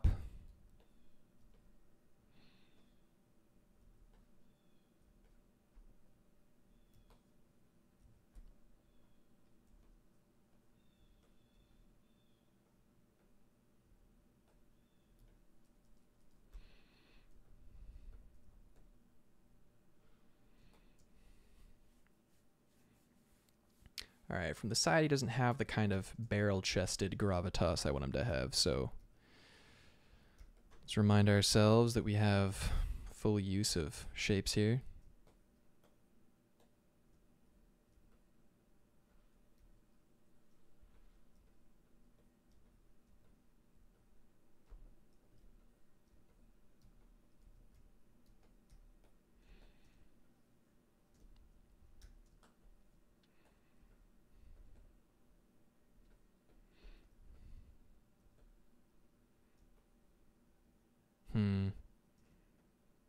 His hands are definitely confusing the viewer, I think.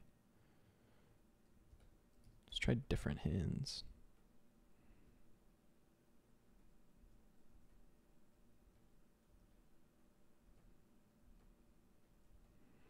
Let's try that his hands are together.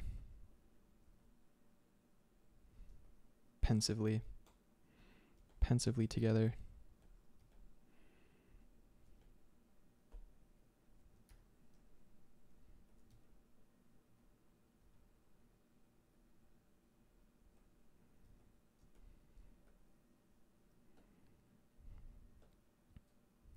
Better.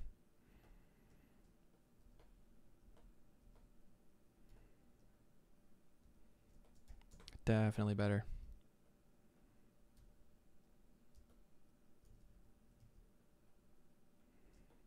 All right. Yeah, we're really getting somewhere here. Check this guy out. He's cool.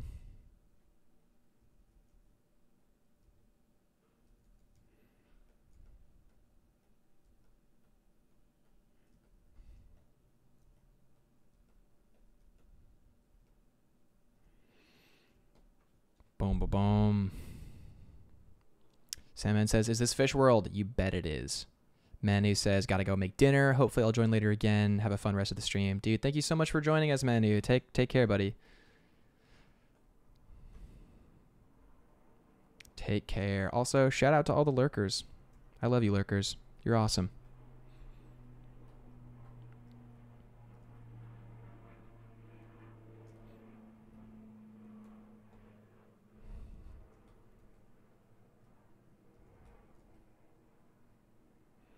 All right, so we'll figure out some more layers of beauty that we can layer onto this guy beyond just the cool kind of manta ray cloak vibe. You know, we can do more. There's more we can do here that we'll make sure to include, right?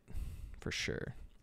But yeah, this is some strong world building stuff here. Yeah, I'll make the feet smaller. That's fun. It's a fun design. Another thing we're gonna do to increase his gravitas is just shrink his top half. Makes him way taller. Makes him way... Proportion isn't just about being correct and incorrect. Proportion tells you who the character is.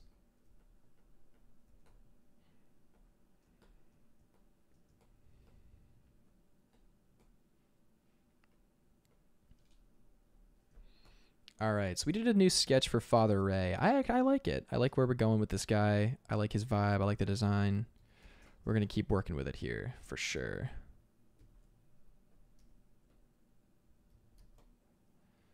We're going to keep this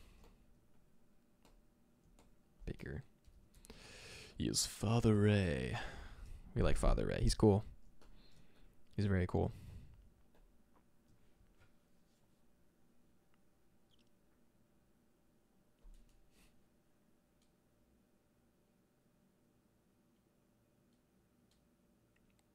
So we've designed like we've designed kind of the more extravagant airships. So let's kind of think about what would a more kind of like ratty airship look like. Maybe these guys would have it like hidden somewhere, right? So it's got to fit underneath the boardwalk. It's got to fit in like a whole thing. So it's like can't be too, you know, nice.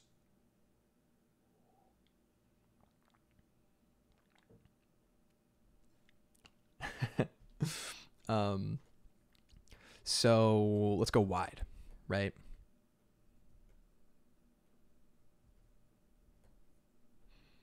Let's say it's like 4 wide. And because it's what's his name's ship, it's designed after a manta ray.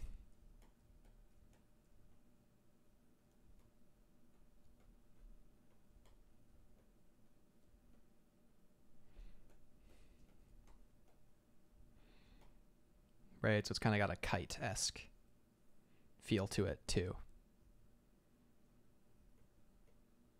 Part the trails behind. Vestigial stinger, if you will. So let's think about it. All right, we're definitely borrowing some design motifs for some other good designs that I know of, so that's good. We could have the engines kind of poking out the front here. Or off to the side, maybe.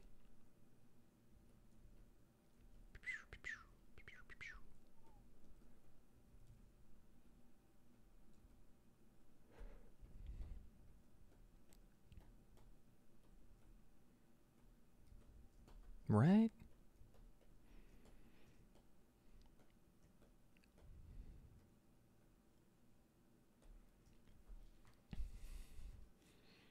HG says, is he part of the church or is he named father because of his age? Presumably good relationship with the citizens. Definitely the latter, not so much the former. It's funny, Salmon. Salmon's got a monopoly on the chat, guys. Guy's got to give him a run for his money. So let's see here. Let's see. Let's get another ship here so we can have a little point of reference as well. Let's see. Let's grab our lure vessel guy.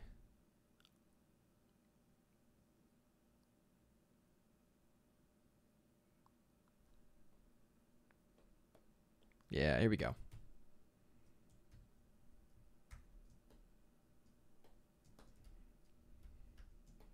All right, so we have our design. Let's make it small. Put it up in the corner. So we have it there. It's good to have a little reference of what we want to do, what we can do, right?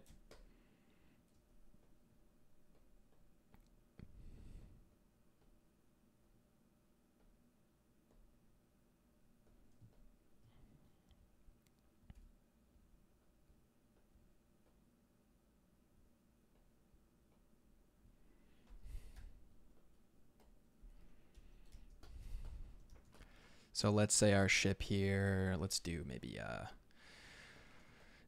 cool view. It's going war hero. Pew, pew, pew.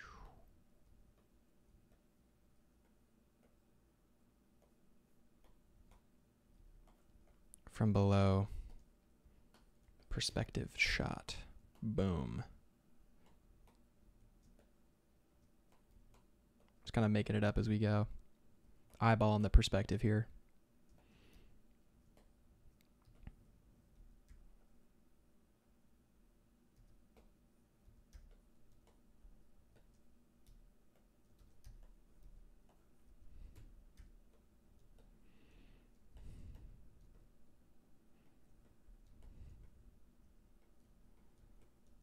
Let's actually get an image of a manta ray up here. So we can kind of loosely base it off of one. Not 100%, but just, you know, little loose. Oh, oops.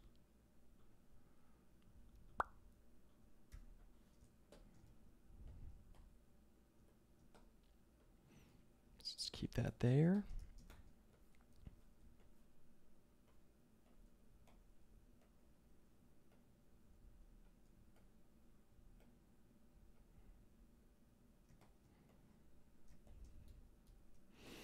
Yeah, there's a way to plot this out so the perspective's perfect, but right now we're not going for perfect perspective. We just want to get something down. Make sure the idea works. If you invest like a ton of time on the early concept stage, can be difficult to break out of your bad ideas when you're already deep down. You're like, I've already finished. It's all polished and it's all this, and I don't want to start over. I don't want to do this. So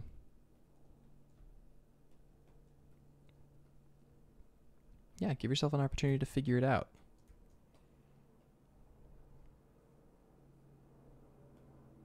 All right, this angle might not be good for showing all the information we want. Oh, got another plane overhead or helicopter or something.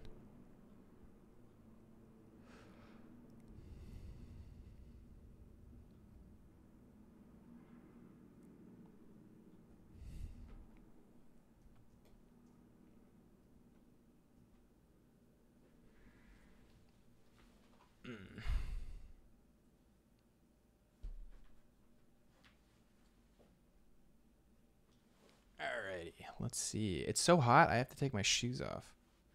Cause like it's 80 degrees for some reason. In October. Can you believe it?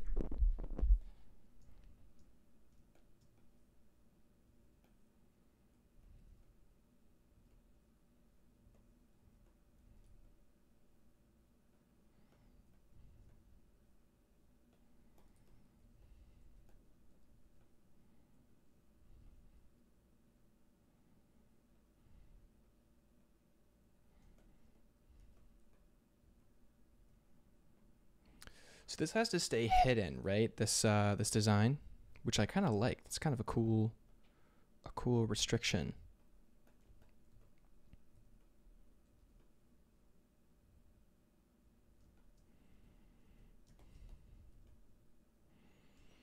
So the bottom, or do we just work it into the front? This is tough, guys. Do we want to just keep it like a cool stealth ship?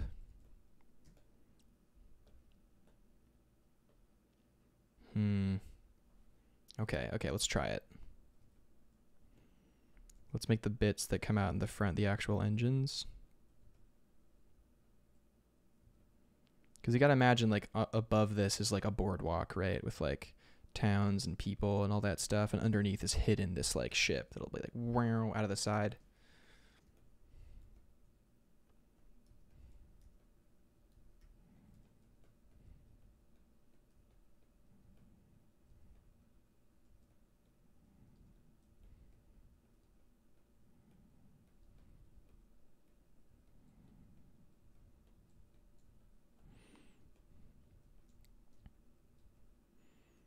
All right, this feels cool.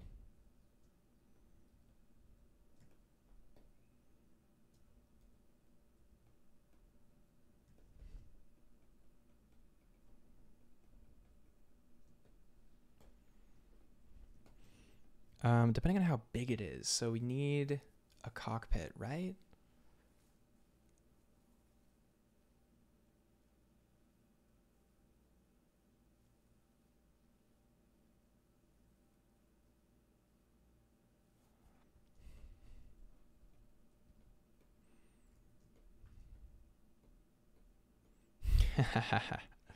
Yeah, exactly, Grim. It just doesn't feel good. The heat is not our friend. Truly.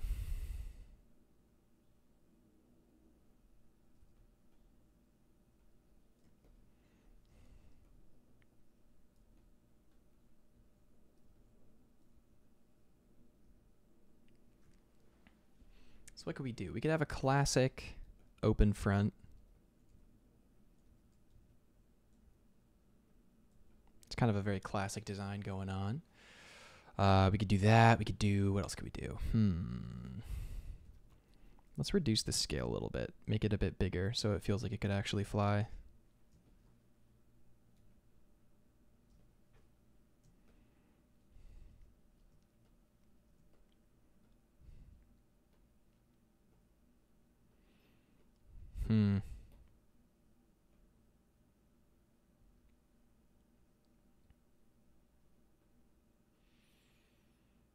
Let's see. Let's do a top view. Top views are fun. So you got engine.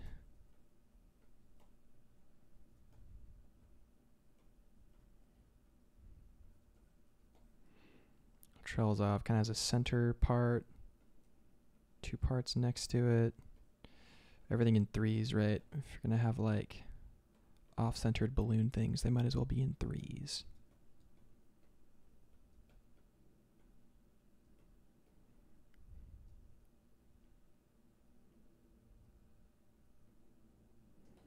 All right, this is cool.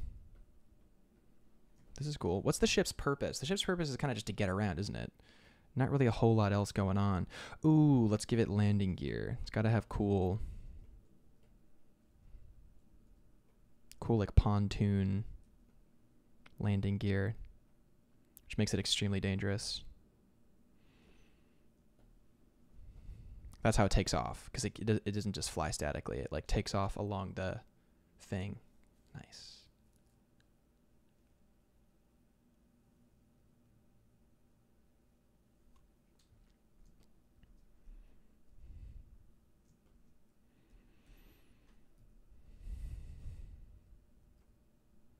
Cool. We can definitely include that in the design for sure. For sure.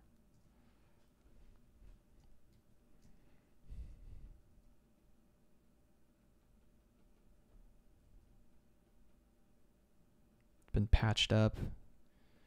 It's been kept afloat all this time.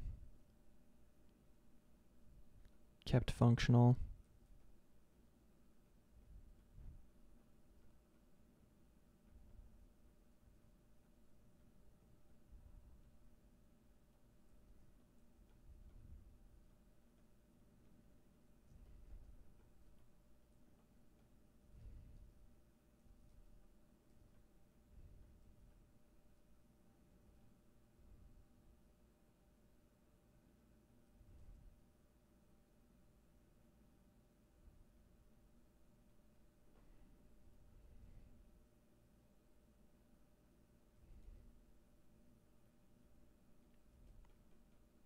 Yeah, some kind of like this, right? So it's been all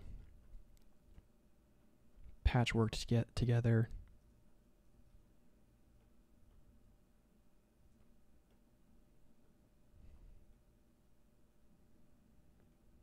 Canvassed out.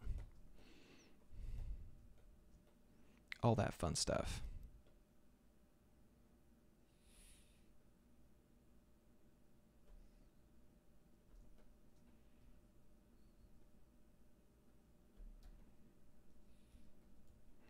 So in the cockpit, I guess we should just do what feels really natural, right?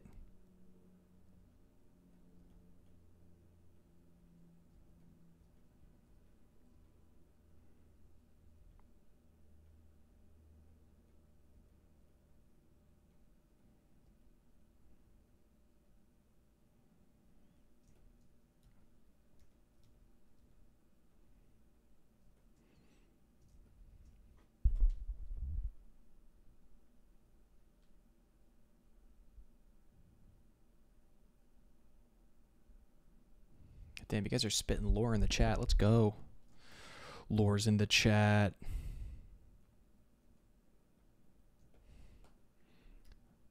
Okay, so we kind of have an idea of how this will look.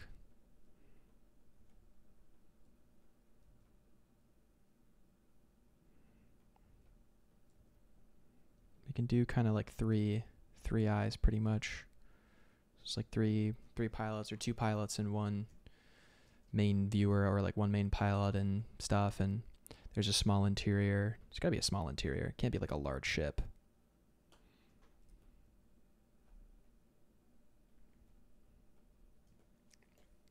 We'll make the engines feel better too, I think. More cohesive with the design. Definitely. Alright, let's increase the scale by making the cockpit smaller. It's a great way to increase scale on a ship, just by making the cockpit a little smaller. Boop.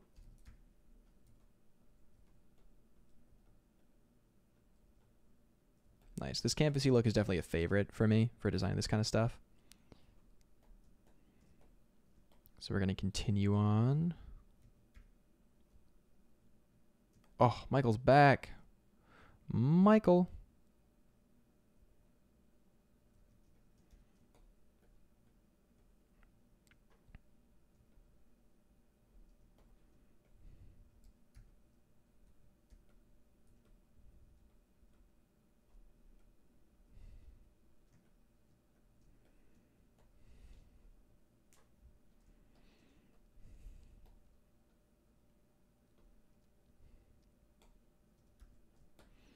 One way to check your perspective is by simply flipping the canvas.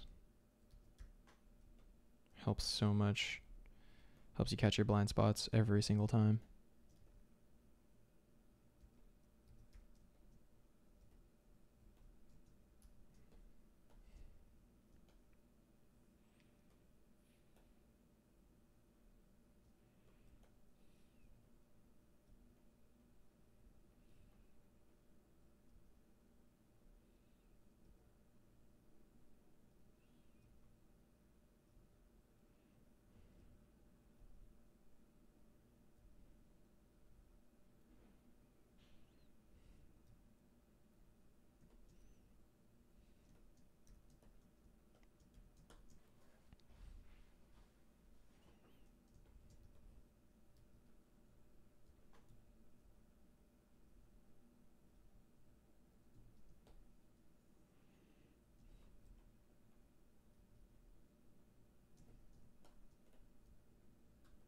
Alrighty, sick.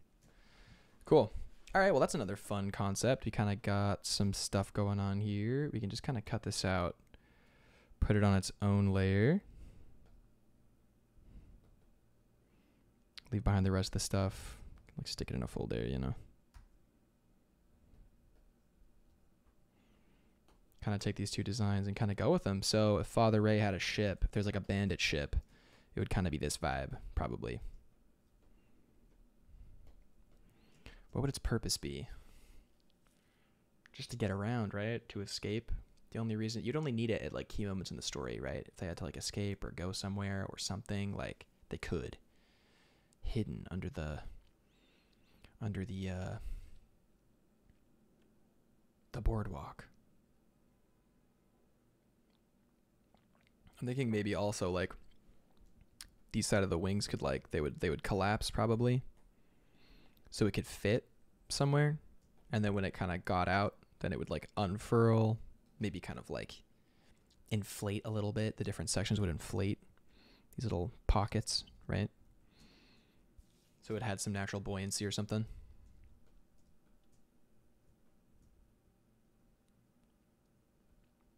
To shelter people, maybe to shelter people. It's possible. There'll probably be some key moment in the story where the underworld people need to like leave, like get assistance or something, or like the main character has to escape or like go somewhere, and that's one way to leave. Or maybe, you know, it's a world where if you don't have good relations with the overworld, this is the only way you can leave, by using the underworld ship. Salmon asks, how advanced is the tech in this world?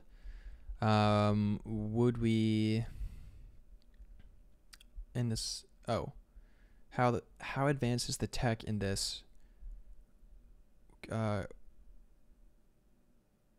we compare it to the real world? What year would it be? Oh, it's a good question.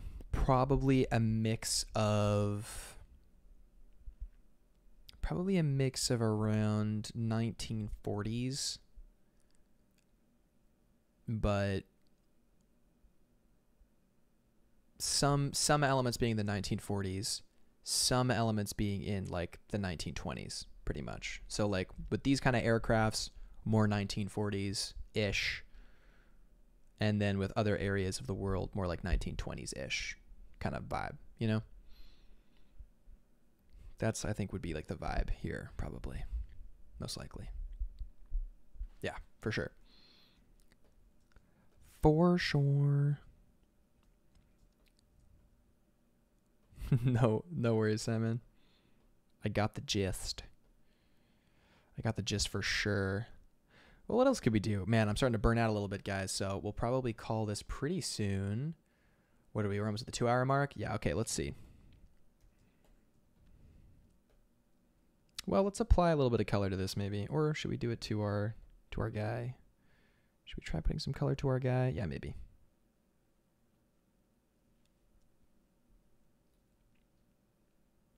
Or we'll do that next time.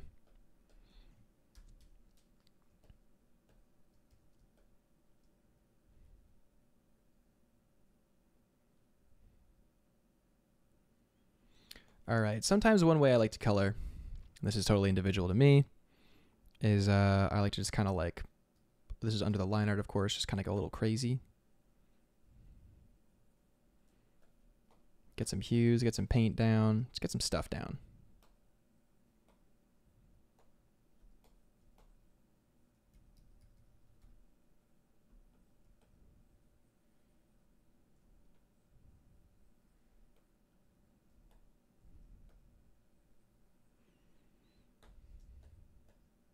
See you later, HG. Much love, buddy.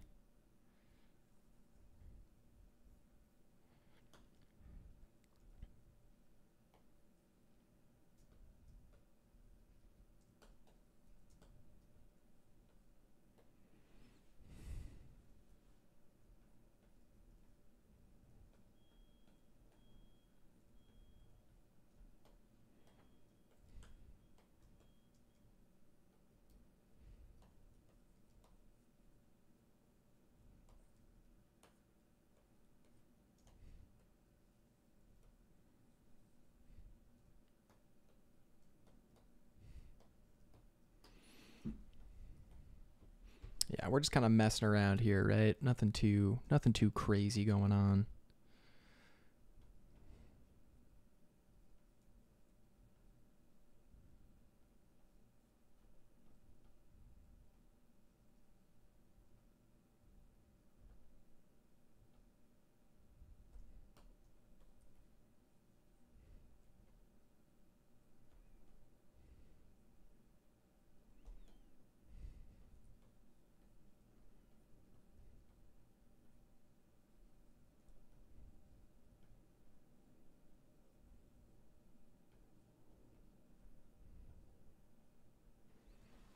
Cool.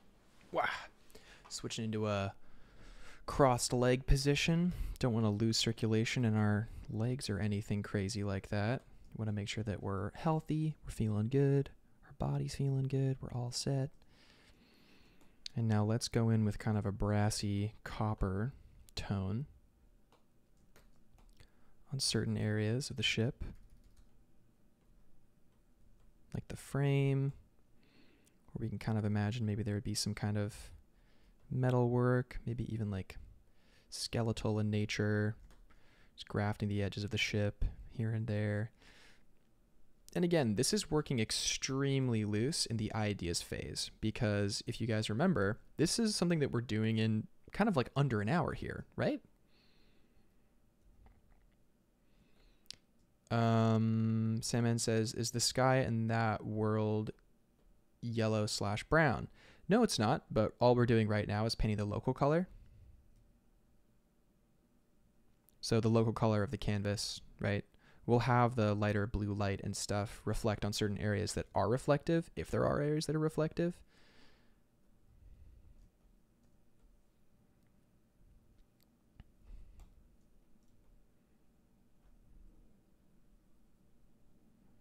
So we're painting in the copper. This is sometimes how I like to work personally. So then on this copper, let's say, like everything else in this world, it gets a pretty harsh patina. Before we do that though, let's also do it in this version here, this kind of top-down version that we want to have where we're kind of sort of accurate-ish.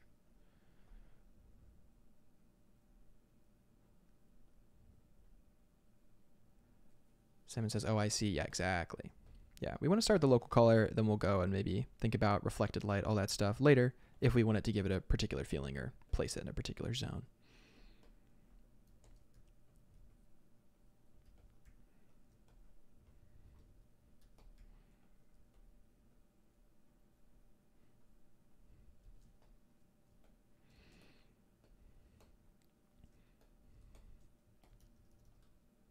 So now what we're going to do is we're going to very loosely, simply paint in a little bit of that kind of patina look. Just going to take kind of a darker color. Just kind of paint it in on top. You know, we'll keep it kind of cool, right? So oxidized copper, really, really beautiful material, in my opinion. I love it so much. One of my favorite materials to look at. You know, I live in New York City right now and just kind of going around looking at all the architecture. I love looking at the beautiful oxidized copper roofs. The metalwork that's done, it's a gorgeous look, right? Absolutely gorgeous look. And there's some kind of like protective properties to it, right? The patina kind of keeps it sealed from certain weather stuff and everything. So it's kind of like a natural part of the process.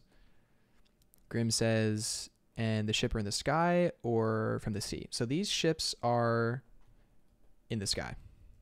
These ones fly. This is kind of a canvas material and stuff. Designing a sea ship, it would look pretty different. But one element I want to have in this world is like, and they're secretly experimenting on traveling underwater. And there's like a Mark like 12 submarine that they've constantly rebuilt because everyone that goes out never comes back. So they're continuously trying to crack the secret of traveling underwater. But there's such giant, terrifying creatures underwater that they can't figure out how to do it. So we'll eventually do a submarine that maybe comes back, and they're like, oh my God, one finally came back. The Mark 12 came back, you know, that kind of vibe, right? We're just loosely painting. All we're doing is painting this greenish tone over the copper. That's going to allow a little bit of the copper to bleed through. And what that does is that kind of gives a sense of the material. It also kind of shows like, hey, maybe it's been kind of scratched there, because if you scratch on a patinaed surface, the underneath is still that beautiful, lustrous copper. So you can kind of see like where it's been dinged, banged, you know, all that stuff. But you can kind of get a sense that, hey, you know, this is still a copper, albeit oxidized, which I like. I like that aesthetic, right? And you can kind of see it here. It's got that cool feeling to it, right? We love it. We love it. Same here. We really want to paint in that patina on the engine too, and then we'll do something else for the actual engine bit, right? Yeah, heck yeah. Go for maybe darker tone for a couple areas where we want it to be just a little darker, you know, communicate form a little bit to the viewer. And again, super rough, nothing special, nothing crazy. But now what we can do is take that really beautiful high color that you see on oxidized copper and paint it in some of the areas. Wow, it just adds so much character, right? Look at that. So cool. It catches light in a particular way. It's beautiful. Has so much elegance.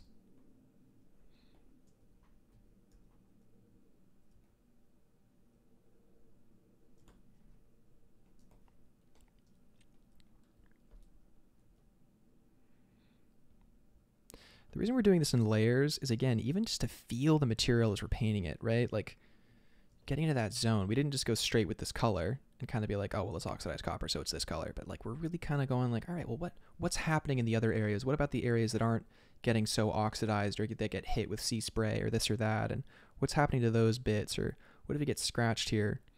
Having a little bit more character when we're painting in these materials is great. And keep in mind, like, I am no painter, but I'm doing my best here. I'm no painter, but I am a concept artist, so you know. And then the tiniest bits where you want to draw the eye, we'll do little streaky highlights and stuff. This is with simple hard round brush, nothing crazy. But well, yeah, one of the facets of oxidized copper is that it oftentimes oxidizes with rain, so you'll see rain streaks, different streaks kind of coming around.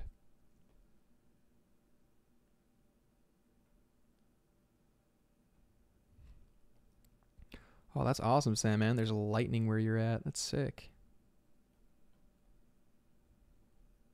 Beginning of winter. Nice. All right, so we've painted all this stuff in, right? If we check our values, they're pretty uniform, nothing too crazy. So now what we're gonna do is cut out where we have. So we laid all this value down. We made a bunch of choices. I think they're pretty good choices. I like them personally. And we're just gonna lasso, and it's easier to do with this big shape, right? But we're gonna lasso out this shape. This is so fun. It's like peeling off the mask to like a painting, right? It's so cool. I love it. So usually with a design like this, you'd want to do line art that's a little bit cleaner, but this isn't even line art. It's like rough scribble. But that's fine. Again, first idea down on the page. And we're doing this in how long? Under an hour? Definitely under an hour. When do we start this? Oh yeah, we're like half an hour in. So this is pretty good for half an hour in on an airship design.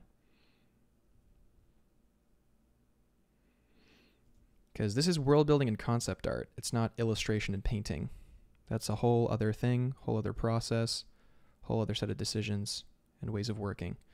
Right now, we're actively deciding whether or not we like the materials by painting them in and trying them out.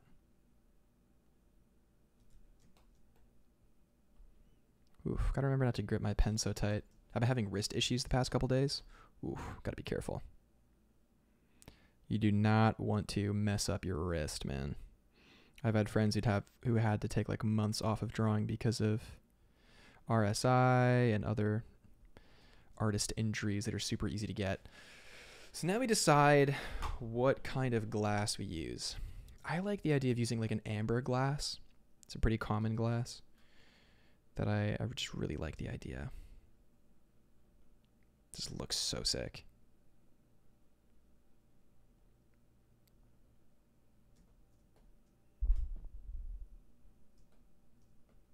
It's so cool. All right, so now that we have this stuff down, let's do a couple little beveling things for clarity, I guess.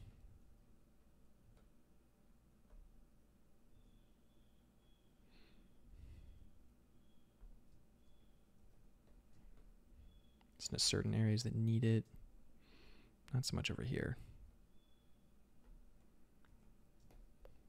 Cool. Cool. So this feels pretty darn real, if you ask me. The only thing we would want to do is like maybe have like some little smoke coming out or something.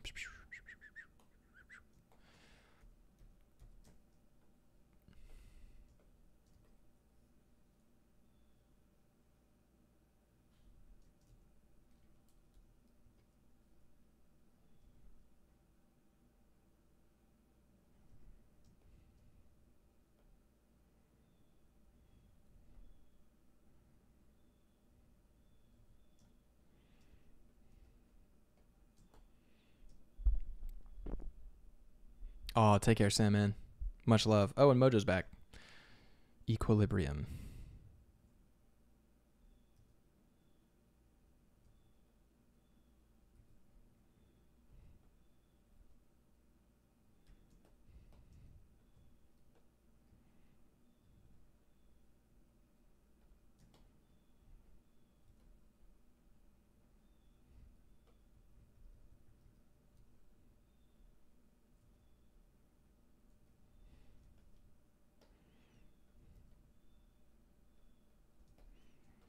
Okay, now we're going to use a technique which I love, which is just using the gosh darn lasso tool and airbrush. Baby.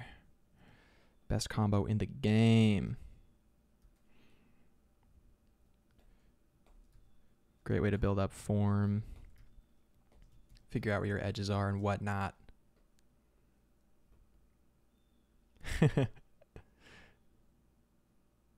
Nice.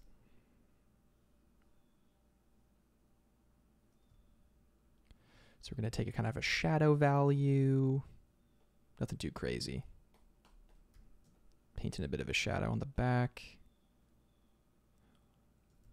Or do we want to do warmer? Like a warmer shadow, maybe? Yeah, that feels right.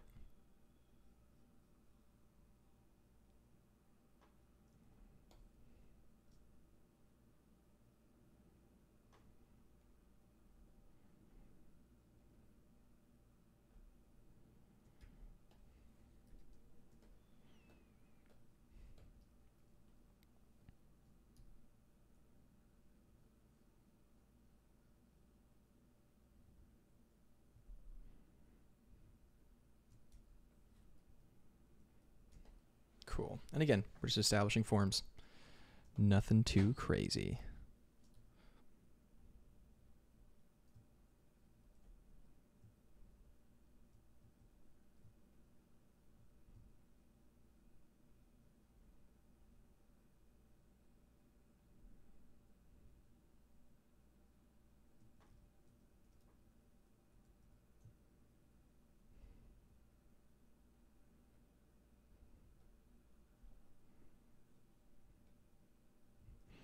This kind of stuff doesn't have to be perfect because the effect that you're giving is an illusion of reality, right? It's not reality itself.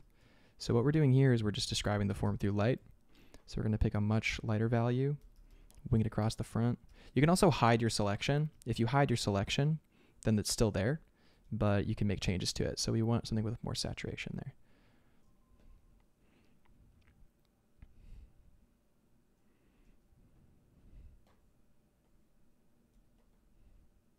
And that'll be Control H or Command H in whatever program you're using. Well, Photoshop primarily.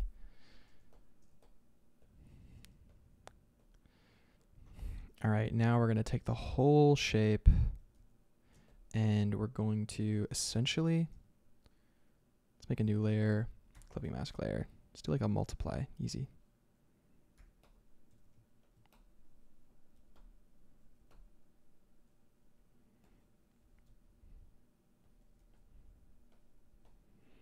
It's going to paint in using a multiply layer and a soft brush. Tale as old as time. It's just how you're going to push things down and raise things up a little bit.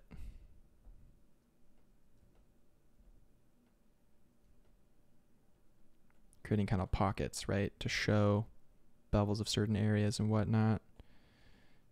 You can always like kind of cut out little shapes you want a little light streak to go on. You can do that with a soft brush too.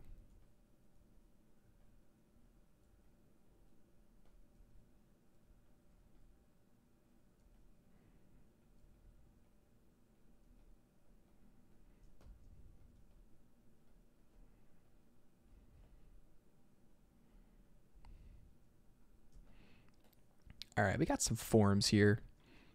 If we reduce the color of the line art, it would actually communicate a little bit better. But yeah, so we did some stuff there. Pretty loose, pretty rough. Actually, I'm wondering if like we just want to make it a little more homogeneous even. Not have so many hard lines. Yeah, let's do that. So we're gonna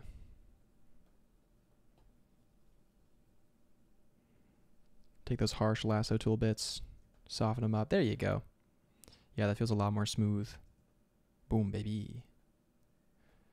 All right, so we got a cool concept here. So we got basically an airship.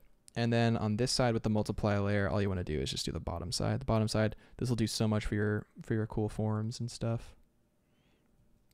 Just dropping it into shadow, baby. It's in shadow.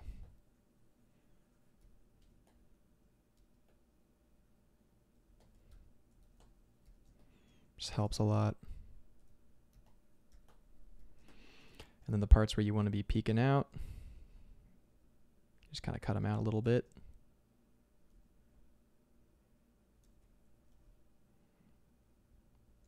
Here and there. And now we've got a kind of a cool little rough sketch of a little airship vibe that we got going on. Kind of makes sense. Right? Stick that on the edge of your page. Got a little sketch. Boom. You're ready to go. Or at least that's a good place to start, right? And then you can do your final line art, do a proper thing, or even do a little 3D model of this, you know?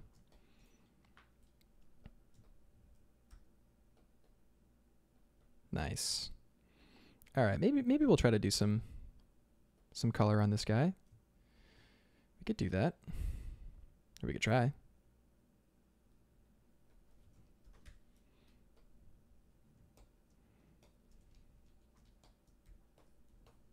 Same technique, right? But this guy will start with a strange kind of greenish base, I think. We want it to feel a little strange.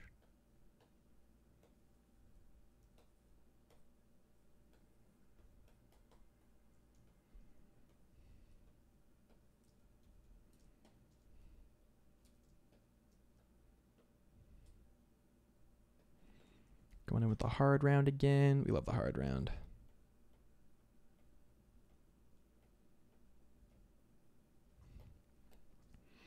We never decided which color his beard's going to be. If we make it dark, that'll kind of match the manta ray vibe, but it'll take away from his age. He won't be as old.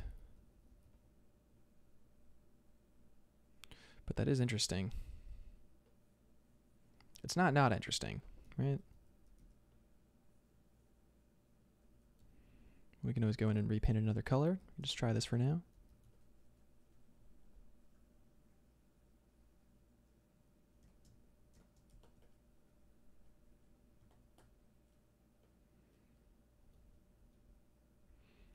Wait, so manta rays, hang on, let's look again. They're kind of dark, have this light rim around them.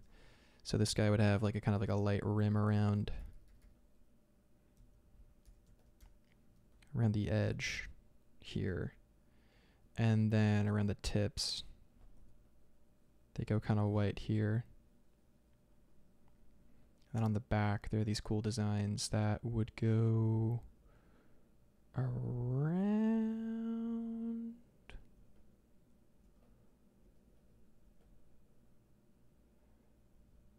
Yeah. And down. Yo, Nexty, welcome.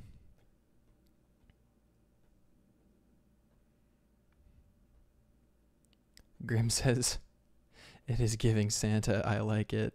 It's so funny. True?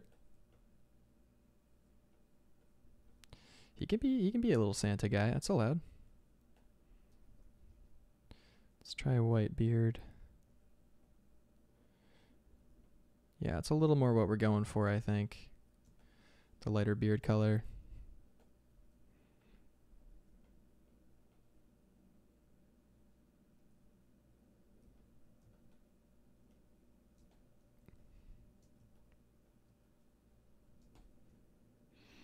We want to give him probably some little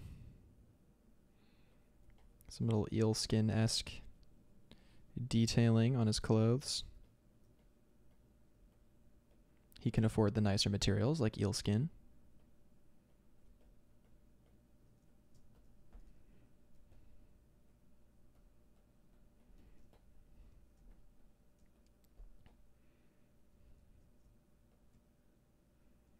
Next he says, when you paint, do you change your opacity often or vary your brushes more? So I will do, depending on what the project needs. This project is pretty rough still.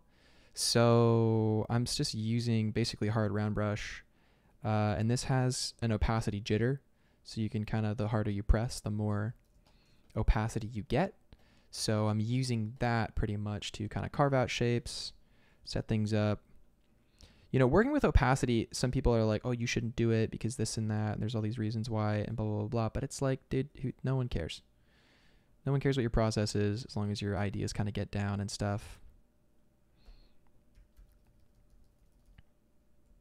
You know, people use airbrush. That's opacity, pretty much.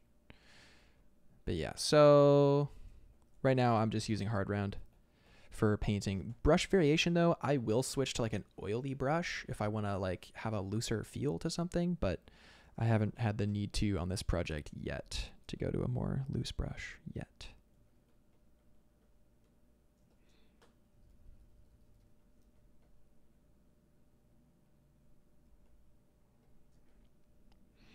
All right, so let's start to cut some of this guy out. Oh, we're still soft brushing it. That's fine. So same technique. We can kind of start to use our mask to peel away the masking fluid we set down before. Sometimes, again, I'm going to say this, I like this more with certain characters. Like in the past, you know, you've seen me do flat underneath and then paint on top. But sometimes this, I'll make decisions that I wouldn't necessarily make if I was doing that method. So I like to keep it loose sometimes and then kind of erase away or paint in the background rather. You know, a lot of favorite artists like Lion Decker and guys did stuff like that. So our process is really what we make of it.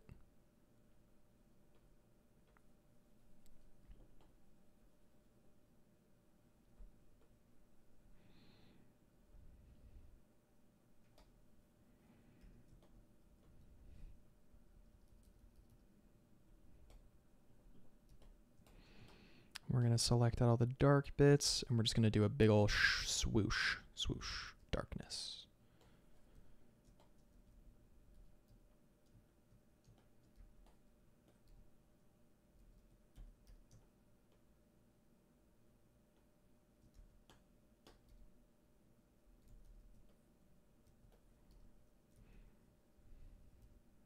But yeah, I'm not really, when it comes to concept, I'm not really traditionally a painter. I do a lot more line art based designs, but I like to challenge myself. This project is definitely challenging myself for sure. Oh, next he says, I've been doing studies.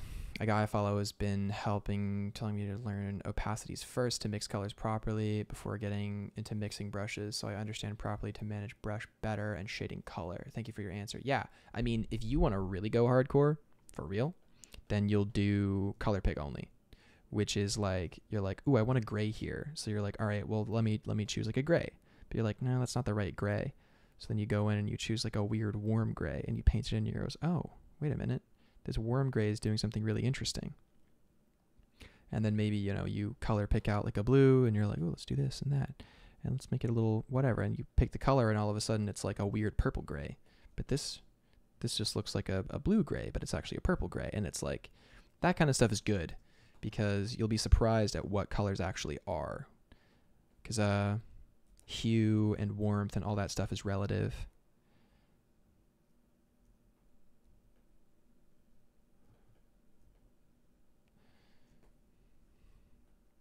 This guy looks like one of my friend's dads. One of my friend's scary dads.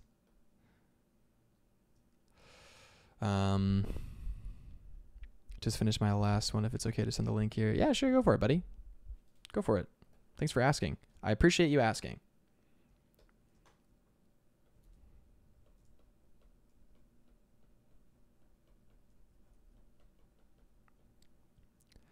All right. So we've got a nice little drawing here. Boom, baby. Let's go. Look at that. Wow. Wow.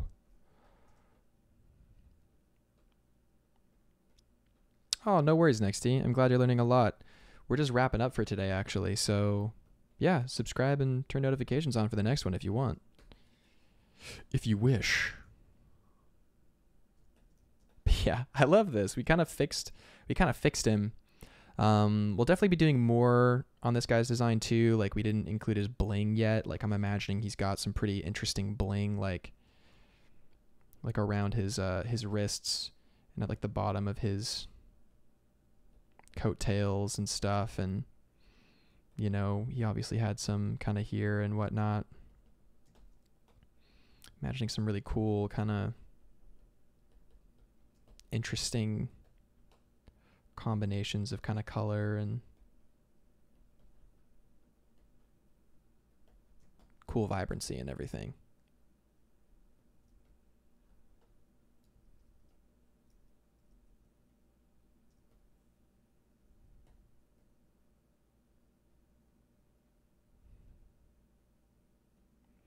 Man relifting the sun. I'm not 100% sure what you mean by that, Grim.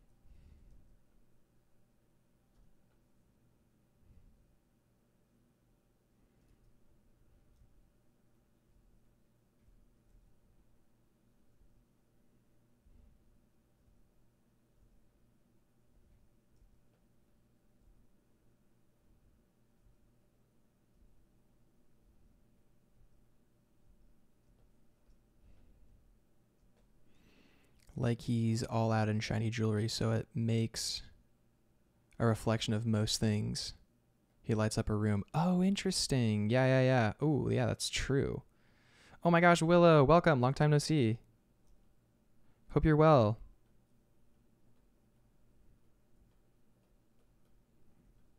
Oh man, I feel bad. I feel bad for people who joined right when we're about to end. We're right about to end, Willow.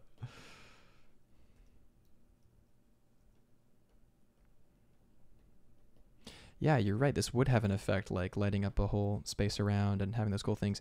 You know those cool little prism globy things you can put in your window that kind of dazzles other stuff? Like, it would probably be like that too. Probably a lot of that kind of lighting going on in this world. It's a good point. Very interesting. Thanks for reminding me of stuff like that. That's cool. Well, all right, guys. We definitely did a lot today. We kind of reviewed and we continued to concept in this strange underwater world of fish and weirdness. And I really appreciate everybody sticking through, sticking along, and finding it interesting and stuff. I need to go make some food because I'm about to die. But this was good. Yeah, just review-wise, we went through the whole project, and then we did a couple cool designs. We did this guy, and we did a cool ship. Like, that was so fun. I love this ship. Like, I feel like we pumped it out pretty quick, and it was like really fun, which was nice. Mo just says, sorry I wasn't super active in chat. Dude, oh my, no one has to ever write in chat, ever, by the way. It's only if you guys have questions or anything. No pressure. But you guys are awesome. You guys are great. And this has been a really fun stream. And I'm going to come back again on definitely Thursday. I'm wondering if I want to do only 2 streams a week and put more focus in on the Discord community, because it's been growing a lot, and I really want to make sure that, like, you know, yeah, people are getting their money's worth, and also like just having fun community stuff going on.